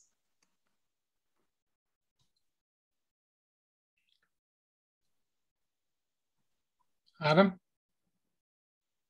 What are the effects of each of the 3 vaccines that can happen to an individual receiving them, even though there is a rare chance of it occurring? So the biggest ones for the Pfizer and Moderna vaccines is inflammation of the heart. And there's been an increase in the reported cases of myocarditis and pericarditis. And I'll tell you what those are in just a second. After mRNA COVID-19 vaccination, particularly in adolescent males and young adults. So myocarditis is the inflammation of the heart muscle, while pericarditis is the inflammation of the lining outside of the heart. So your heart kind of sits in like this very thin sac, and that sac is pericardium. And so you can get inflammation in that kind of lining outside or the actual muscle itself. These reports are rare and most are mild, and people recover kind of on their own with minimal treatment. For the most part, treatment is non-steroidal anti-inflammatory medications, which is a big fancy word for Motrin or ibuprofen. The CDC is investigating to see if there's any relationship between that and the COVID-19 vaccination. The serious side effect of the Johnson & Johnson COVID-19 vaccine can occur within about the first 3 weeks of getting that vaccination. And that, as you've probably all heard, is the blood clotting is the biggest one. And that might increase the risk of a rare or serious, blood clotting disorder, meaning you may have something already kind of underlying that you didn't know about that this makes worse. Nearly all of those affected have been women between the ages of 18 to 49, who, by the way, are the most, it's the most common age group for a clotting problem. The disorder happens at a rate of about 7 for every 1 million vaccinated. So if you guys remember several months ago, back, I guess maybe in March, when they stopped the Johnson & Johnson vaccine, it was because there were 6 cases out of 6 million at that time. So this is a rate of 7 out of every 1 million vaccinated within that age group of 18 to 49. For women aged 50 and older, and for men of all ages, the disorder is even more rare. So I just to speak about this a little bit more depth here. So we know that women of childbearing age between the ages of 18 and 49, a lot of times are on oral contraceptive medications, which also can make you clot. So those can cause hypercoagulable states. If you smoke and you're on birth control, that makes it 2 times as bad. If you do those things and you get the vaccine, now you're at even higher risk. There's a lot of folks that have genetic, inheritable, clotting disorders that they don't know about until they've had a couple of miscarriages, and then they go to the doctor and they get checked and they do all kinds of fancy blood tests. And a few weeks later, you find out that you have some kind of a gene mutation. So I'm saying all of that to say you have to take that into consideration when you're talking about blood clotting disorders in women between that age group and attributing it directly to a vaccine. The other rare side effect that can come up is Guillain-Barré syndrome. Guillain-Barré syndrome is an ascending, kind of a paralysis. Happens a lot after viral infections. And there's some treatments for that as well. There's we give IVIG, immunoglobulin therapy for Guillain-Barré, and the majority of time it gets better.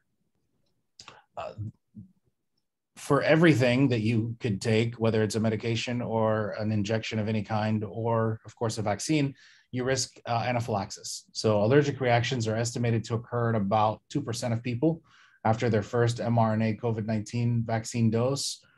That's just an allergic reaction, not anaphylaxis. Now, anaphylaxis is the more severe type of an allergic response, and that happens in about 2.5 per 10,000 vaccinations.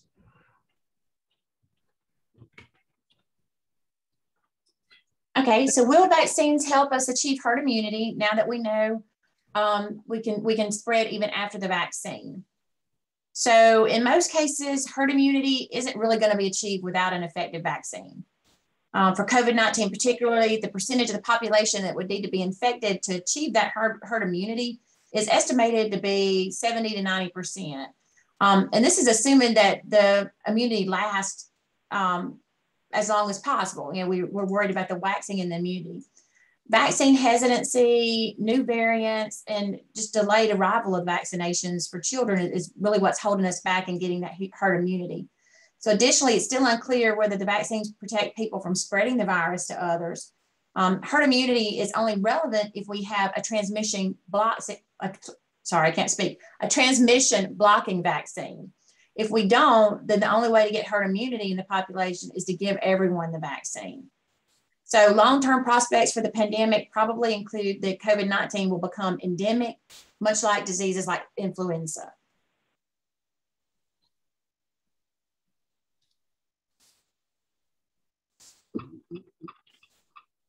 Dr. Gorman? Yep. Will it be necessary to get the same vaccine type when getting a booster shot? Basically, the answer is we don't know yet. My gut would be you could probably get any of them. That being said, along the supply chain, there seems to be plenty of every vaccine. So I don't really anticipate, at least where we are, that being a problem. I don't know about down south. We don't know yet. There's some basic science research that actually said that maybe varying them could be actually helpful, but we don't know yet is the answer. Okay, will the vaccines ever be safe for children and babies? How is the progress for them to receive a vaccine? With Pfizer and Moderna, will they be required to receive both doses too? Well, the vaccines for children are in clinical trials and hopefully will be available before the end of 2021. We don't know what the dosing will be or whether they will require 2 shots and which vaccines are particularly recommended for children. The FDA will move fast, according to the Surgeon General, to evaluate data from vaccine companies once it's ready. And when the vaccine will be available for kids under age 12 before the end of 2021. I think, we need to, this age group makes up a huge percentage of our population. So when you look at vaccine data and you say, well, New York has 70% of their population vaccinated, and then the next study says 59%, it's those that are including children or not including children. And until we get all children of school age to be vaccinated, we're really not going to reach that herd immunity that we were just talking about. And I think we should be able to go as young as 6 months. I mean, think about all the other vaccines that we give, except maybe shingles vaccine and some of the others, but most of the vaccines are given to children. All of you that are parents of young children, that you get the MMR and the Tdap, and these are all done before school starts. So I don't expect that we're going to see any difficulty getting these approved for children up from 6 months on up. And I hope we get it done soon. Will every individual have to be vaccinated in order for the pandemic to end? Well, we don't really know. Like I mentioned earlier, it's estimated that between 70 and 90% of the population will have to be vaccinated in order to reach herd immunity. This it'll likely be a moving target as we see various stages of the pandemic and with different variants. I'm going to take this for Dr. Murad. He got called away to the ICU. He's actually on duty today. With recent studies in the UK and the Cleveland Clinic suggesting that those who have had COVID don't need a vaccination and receiving the vaccine could increase risk of negative effects, how do you see recommendations and mandates moving on from here? Well, a new report from the U.S. Centers for CDC states that those who do not get vaccinated after the illness are clearly 2.5 times more likely to develop COVID-19 again. And this reaches the opposite conclusion of the pre-printed study the Cleveland Clinic released in July. The Cleveland Clinic study claimed that individuals who had COVID infection don't get additional benefits from vaccination. Their study wasn't peer reviewed, and it's just a pre-printed study, and it couldn't be regarded as conclusive or give clinical practice guidelines, health-related behavior recommendations, or treated as established information. The study didn't really have adequate support for it. For one, it didn't test people without COVID symptoms, and it only involved a small number of previously infected individuals. So these limitations mean that the study doesn't prove information about how the level of protection from previous infection compares to vaccination, and then the potential benefit of vaccination for people who recovered from the disease.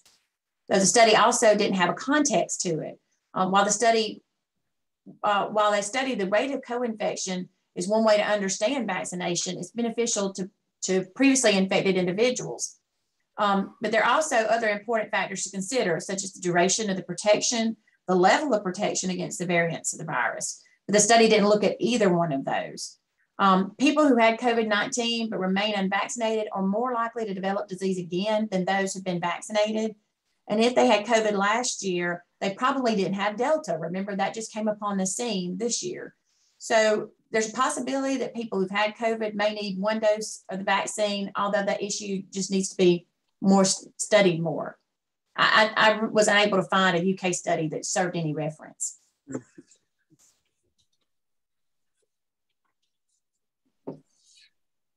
Jerry. Yep. All right. If the vaccine is 95% effective, does that mean 5 out of 10 people won't effectively have coverage? Sorry. Or does it mean that the vaccine, those that are exposed to COVID 100 times, you will get 5 of those times? What does that mean?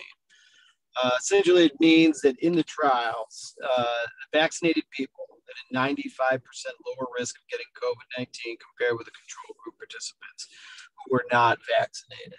So within the trials, you have, say, 1,000 people getting vaccinated, 1,000 people not, and then they compare the rate of COVID positive between them. And the people who were vaccinated were 95% less likely under the same conditions, very similar rates of exposure within the community, et cetera, to come down with COVID-19. If that makes sense. And I would say that's probably what we're all experiencing clinically in our work as well.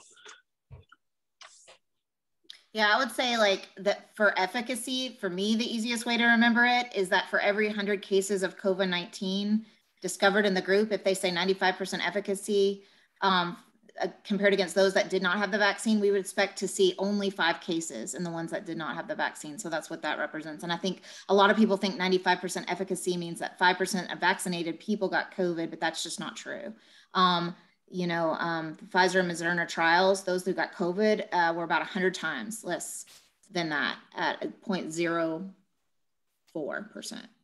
So. Yeah, and you also have to remember your outcome measures that's just getting it. It's much less that you're going to be hospitalized, and even infinitesimally less likely that you're going to die of it.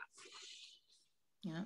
I think we bit this one to death. The next one, is it true that the people that have the shot are still giving others the virus because they don't know that we've had it? Yeah, vaccinated people with breakthrough infections can spread the Delta variant. There's a difference in the viral load present in breakthrough infections occurring in fully vaccinated people, and the other cases suggesting the viral load of vaccinated and unvaccinated persons infected with the coronavirus is similar. So that was exactly why the CDC changed and updated their mask recommendations for those that had been vaccinated. Can I add something just quickly, Liz, on this? I don't know if you've seen go for it. The data from Lollapalooza, where they about 80+% of the people there. I mean, you had 350,000 people. I think they had 80+% vaccinated. Now, again, whether people kind of falsified that or not, but they've only had, I think, 200 with 0 hospitalizations from that event.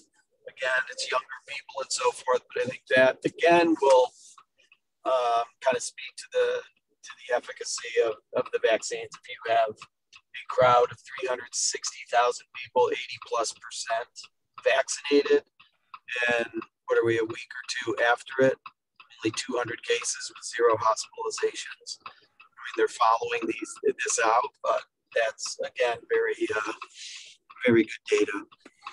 Mm-hmm. We're almost done. We've got 3 more slides. Yeah. Can the shot cause problems if you already had COVID? Well, remember, if you've already had COVID, there's a chance that you do have some of those antibodies lingering around. And so your immune response is going to kick in faster and kick in stronger.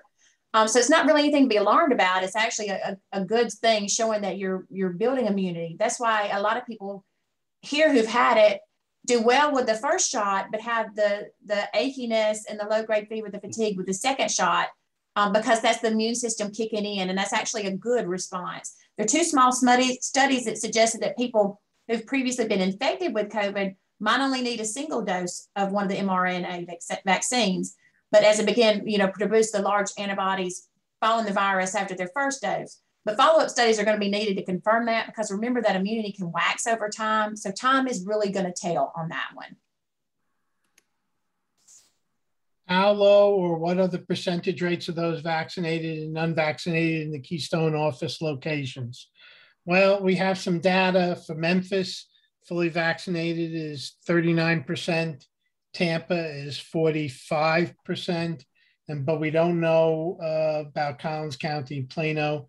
But we know Texas, their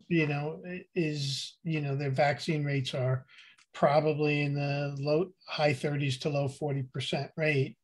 I don't know if that answers that question, but clearly, you can look at this map and see where, the red areas, which are high risk, and the yellow areas, and they don't have any green ones, but but clearly the South, in particular, the whole South belt here is at high risk. And I'll take this one for Hadam. How are medical professionals adapting to the changing landscape of updated information regarding what we're still learning from the virus and the vaccines? And the short answer is we're constantly reviewing information and changing recommendation as new data comes in. I mean, you could hear it in this talk, there's data that's coming in almost every day. We've had changes in recommendations coming from, that daily we're getting new reports and changes in recommendations, because this is we're in the middle of this pandemic. Information is coming in at an enormous rate, and we have to sift through that information to figure out what's real and what isn't, and how to look at it and whether it's meaningful or not. But yes, we're every day we're making changes and recommendations. And so when you hear about flip-flops, it's not flip-flops, it's because the data keeps changing and we need to keep up with the data. So just a couple of quick conclusions and a few thank yous. We're way out of time, and I thank you all for hanging in as long as you did. 1 or 2 last points.